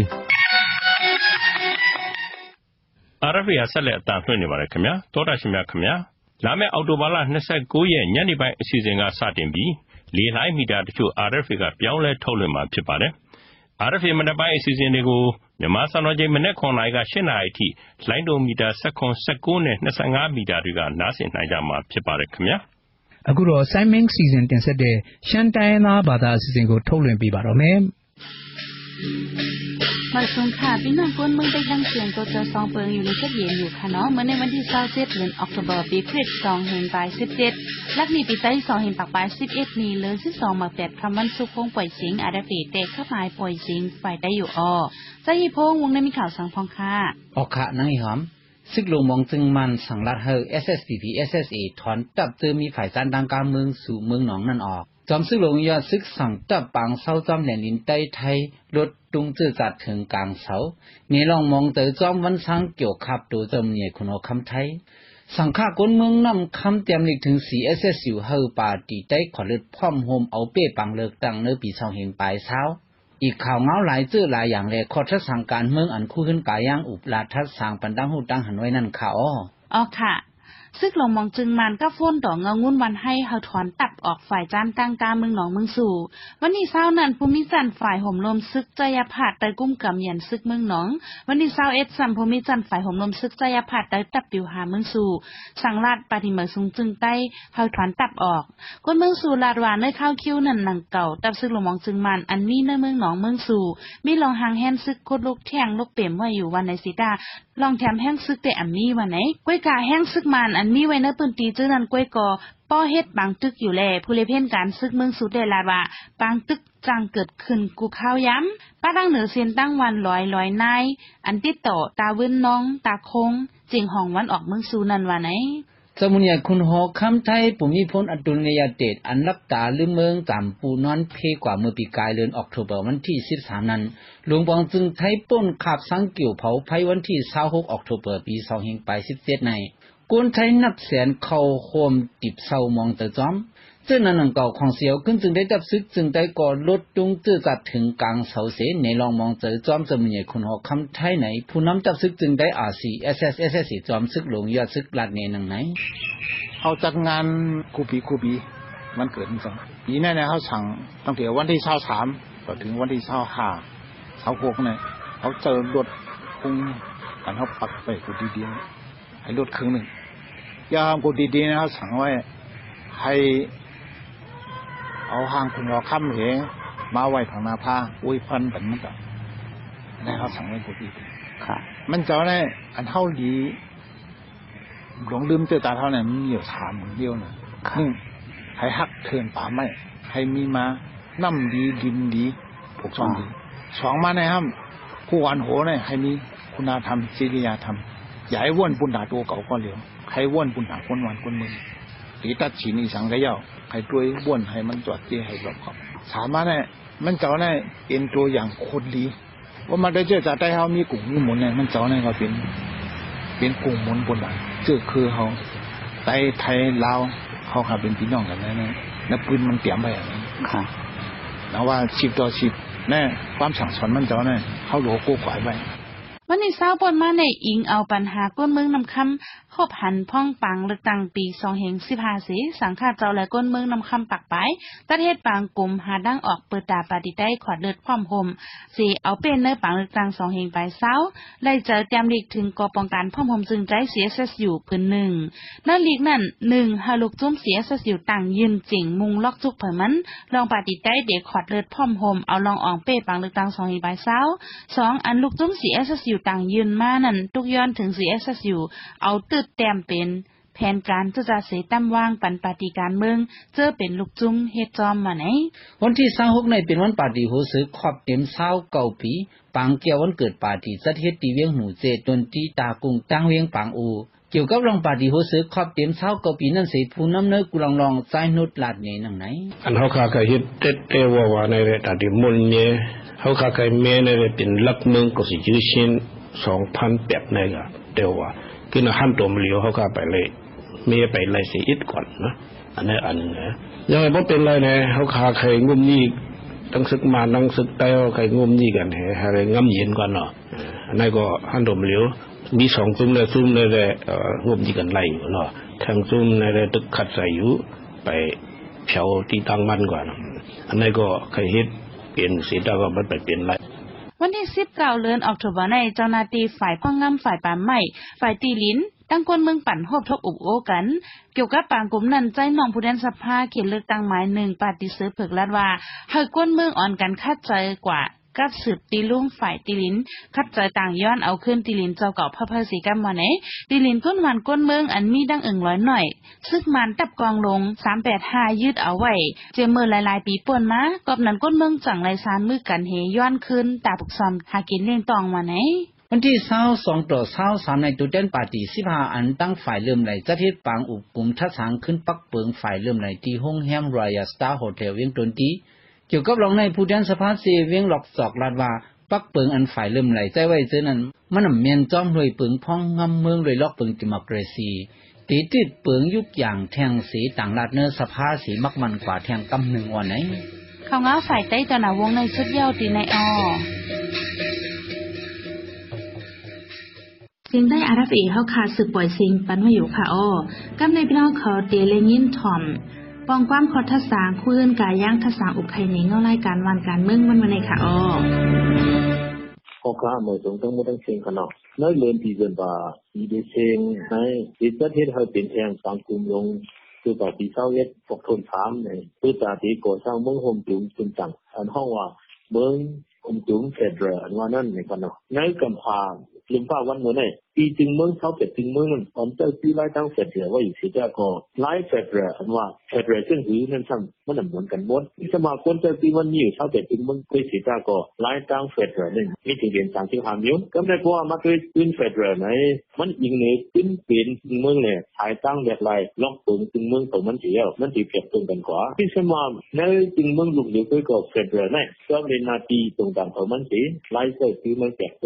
ตรงไล่กันก็ได้มีก็ในการตัวอย่างอันนึงไลฟ์เฟดเรอเนี่ยผมว่ามันเป็นที่เมืองเลยทั้งศูนย์โลกบางที่ศูนย์กลางเตะดีจากเนี่ยอาณากันเนี่ยลองกินไปก้อนเตือนกันเนี่ยเจ้โลกบางที่เมืองเลยโลกบางที่ศูนย์กลางนั่นไฮไลท์ถึงนี้เอามาแก้ด้วยอันว่านั่นต้องป้ายของไปผมตกลงในเจนกันนั่นเป็นไลฟ์ทุกคนฟ้องงามเฟดเรอที่นั่นตรงนี้ซึ่งมันได้ที่เป็นพ่อแม่คนเมืองอย่างเอากลางใจพ่อแม่คนเมืองสีเก็ตกันนั่นเป็นตรงอย่างมันในวันเมื่อเดือนในเมืองผมถึงเขาเนี่ยตัวของจริงถึงจุดเอเนอร์จีนั่นอยู่ภายในที่นี้จำนวนตัดสินภายในที่นี้จุดเจ้าคือที่อันลึกขึ้นคือจะที่ทางเมืองผมถึงที่ในแต่เดือนจำนวนตัดสินมาดีกว่านั่นที่นี้จะต้องถึงทางเมืองซอยเจ็ดที่ฮัตจอมหมู่ตัวกันว่าที่เป็นในจุดเมืองแล้วก็ที่นี้จอมไล่จำนวนตัดสินอยู่อันหนึ่งไว้ในเป็นรายการอันจำรวจดีกว่าเนี่ยเขาเป็นลาเวสแจกแล้วค่ะนะกันในประมาณที่ไทยเจ้าคือในบทดีกว่าจำเอกจะกินดีกว่าจำจิตตึงหรือกินมือหนังทอดไล่ดีเหตุจำรวจลูกเลี้ยวดีเหตุตักซิ่งลูกเลี้ยวไปอันวันนั้นบอกตักซิ่งนั่นมันดีเป็นตัวด่าคนกูเจ้าคือคนกูทันเลยเขาห่มป้าจำก่อนเลยความจำบางอย่างสุดอยู่ในลองมักจะนาทีกันนั่นไหนดีเลยเป็นทางช่างยังใจมนกับแขนตั้งหมดตั้งเสียงหนึ่งเจ้าคือใหญ่หลายตีมี1 เมืองก้อยของวันเจ็ดตีเมืองน้ำหนักก็มันตีมีมาอยู่9 ตีเมือง10 ตีเมืองอันว่าเจ็ดเมืองนั่นจุ่มเจ้าคือจุ่มติ่มพันไรเนี่ยเขาก็แต่แรกอยู่เลี้ยวกลางใจอันว่าจุ่มเจ้าคือเลยทั้งกลางใจของตั้งเหนือเลยกลางเลยผู้เจียงแล้วยังถือเจ้าโค อยู่ภายหลวงของซึ่ง NLD ท่านต่อวันเมื่อเร็วไปมี policy เกี่ยวกับเฟดเลยอันเขาลัดออกอันนั้นก็อันเขาเตรียมออกแต่ก็ลงเลี้ยงในปีนี้มาก่อนทันนะเพราะฉะนั้นอันมาอุกลุ่มลงการเมืองกันอีกวันเมื่อเร็วหลวงพ่อซึ่งตัดสินเลยตั้งจุนเต้าคืออันวันนั้นตามุงคอยังอันที่ทำลัดว่าที่โกดทั้งเมืองโฮมจุงเฟดเลยนั่นกันอยู่เสียตาก็เฟดเลยซึ่งนั่นวิในนั้นสั้นไม่มีคออันยังอันเหมือนกันคอตามุงเหมือนกันเลยเพราะที่มาพูดชัดด้วยในเกี่ยวกับยังว่าที่เจ็ดตั้งเมืองเฟดเลยอันวันนี้ตัวใหญ่สุดอะไรงุ่มมีกันเขาก็เลยมาคอตกลงเหมือนกันอันว่าที่เป็นเฟดเลยไล่ตั้งอันไหนอันนั้นไม่เป็นคนลำลองสุดกันนะก็จะก็คือในข้างหนึ่งในตาที่ตกลงเขาไล่ใจกันว่าดีกว่าไล่ตั้งเฟดเลยอันไหนนั่นที่สมามันอยากสิก้าก็อยากชนที่มันนั่นจะมีแต่ข้างหนึ่งก่อนนั่นเป็นอีกครั้งหนึ่งตามุงอันเขาพูดกันว่าดีกว่าเฟดเลยอันเขาว่าดีพูดกันก่อนทั้งนั้นกินซึ่งหนึ่งที่ที่อันว่านั้นมือสีลงซับยังต่อตัวไม่คนนึงเขาโป้คู่กันคลิกกูเขียนกูย้ำนั่นเป็นอันใหญ่เลยเกินในเขาก็เพราะฉะนั้นหลวงพ่อจึงอยู่ในป้านั้นก้นการเมืองเขาในก้นหุ่นเขาคือเขาตั้งมือตั้งเสียงในอยู่ในเฮ็ดอีสังหารเนี่ยเพราะเขาหาอะไรคอตามุงมันกันเย้าเนี่ยอยู่ในเฮ็ดให้ก้นเมืองผู้ป้องกันจังจำคัดการอุกคุมเขากูมือกูย้ำวัดเราแถวที่คัดเราเย้าคัดตอนเรานั่นนี่ตั้งอย่างถูกเรื่องกีดินเลยก็ต้องไล่จนมีทางถูกกว่าอันวันนั้นเพราะว่าพอไม่ก้นเมืองอันผู้คิดกันจอมเนี่ยในเกี่ยวกับจิตใจตีใจยังหมายเนี่ยจอมนั่งกูลงแหล่งกูเมืองเขาเดี๋ยวเห็นผู้หันว่านั่นเขาก็ตั้งไรมาตัวใส่ละเนี่ยกันขนาดตอนที่ถามว่าอยู่ที่หลวงพ่อถึงเลยป้าทั้งคนการเมืองเพื่อดีกว่าทำเมืองผมดูใส่เดือนวันนั้นเปลี่ยนเลยที่ให้คนเมืองเลยยินกูหนาแถวภายในก็เปลี่ยนเลยที่ให้คนเมืองช่างมังคือกูมองหนาแถวนี่ครับเพราะเห็นพอมีคนเมืองยินกูว่าเพราะอุบคุมกันข้างในอ่ำอ่อนอ่ำเป็นอ่ำเย้าอ่ำตัวในจริงจางเป็นมาบางเป็นสื่อแทงเพราะเป็นบางเป็นสื่อมาคนเมืองเนี่ยตั้งหยาบเป็นทุกอย่างแทงกันหนึ่งเมื่อนั้นมาไปที่เนี่ยเลยทั้งไปกันวังนี่เลยทั้งป้าหุ่นมุ่นเลยสักทีขึ้นยู่ลงตุกเก่งกว่าแทงเนี่ยเขาพอมีคนเมืองก็ยินกูเจ๊ติ่มพันทั้งวันฉะนั้นก็เต็มเลยที่เลยฟังนี่ใจคือขบว่าเหมือนเขาเต็มเลยยินกูหน้าตาเสียนั่นยินกูต้นปีนั้นที่เลยไปฟังนี่ครับทำให้ผ่านนึงเจ้าหนึ่งก็ต้องแข่งลาดเคยมีตีใจใหญ่ใจเกินนะอาลาสังตือซึ่งฟังอำปบมาอำเป็นน้ำเป็นดูมาไว้ในถือเฮ็ดให้ตัวมึงต่างทางเถินเหนือลงตรงจริงเนี่ยคนจากเมืองเขาเมื่อนามาก่อจังมาลองมิ้นเก่งในเมืองเลยลองขึ้นเนี่ยหมดถึงในเมืองอยู่ในป่าลงไปใส่คนเมืองต่างยกย้อนนี่ก็คุณจะเห็นเขาตอนกันถ้าทันนี่กันว่าอีกขนาดที่ไหนก็กาติมาถ้าทันไปเตะเชิดเรนเนี่ยลีห้านี่เตะเอาขาอันจะทำถึงดีตัวเมืองคนเมืองแล้วคนเมืองคือก็เป็นมุมมองหันถึงว่าเชิดเรนเนี่ยก็จะไปตัวถูกตัวใดถึงเมืองเขาก็ตาตีผู้เจ้าอันว่าเสร็จเลยซึ่งนี่ถึงนั้นชั้นหลวงพ่อซึ่งตัดสินเลยกินเตาคือทุกลงเลยใจกันไปนี้ชั้นที่เจ็ดเขาว่าเกิดออกเป็นว่ายูเนียนแอคคอร์ดอันว่าขอพร้อมใจขอตกลงเมืองผมจุ่มอันว่าในบางกลุ่มจู่ต่อที่เท่านี้เป็นที่ดีเยอะๆนั้นเพราะชั้นคุยตีกว่าจำไล่ตั้งอันอยู่ภายในที่เธอตั้งใจพร้อมจนเธอออกมายูเนียนแอคคอร์ดนั้นที่เป็นหนึ่งถึงก็เพื่อว่าตามุงเขาไปเหมือนกันอินอันเขาไปจังคอยเรียวกันเลยที่เหมือนจังไอ้หันจูจังนั่นทาก็หิอันว่านั่นเขาขาดย้อนชัดทันอะไรสิขอเดี๋ยวต้มจุดในท้าในสมคุณโตครับเขาขายยินจมได้ข่าวก็หมายไปเสียงฝ่ายใต้ตอนหนาวงในสุดยอดตีในข่าวใจอีพงนางอีหอมผมจมพี่น้องคนเมืองใต้ส่งซื้อฮับถอมเสียงใต้อาราเพวันสุกวงนาแทงอยู่ให้อยู่ลีกระเดียนห้ามเขียนหายังเสียกัมเมื่อสงคาရှမ်းတိုင်းသားဘာသာအစီအစဉ်ကိုထုတ်လွှင့်ပေးခဲ့တာပါဒီအစီအစဉ်နဲ့ပဲကျွန်တော်တို့ရဲ့ RFA မနေ့ဖက်ပိုင်းအစီအစဉ်တွေလည်းမကြာခင်မှာပြီးဆုံးပါတော့မယ်ဒေါက်တာရှင်အားလုံးရွှင်လန်းချမ်းမြေ့ကြပါစေခင်ဗျာ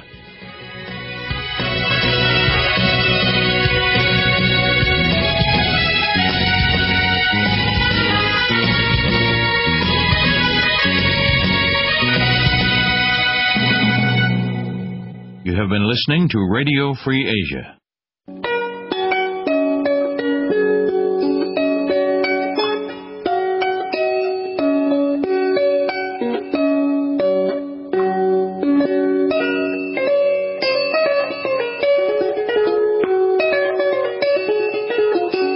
This is Radio Free Asia.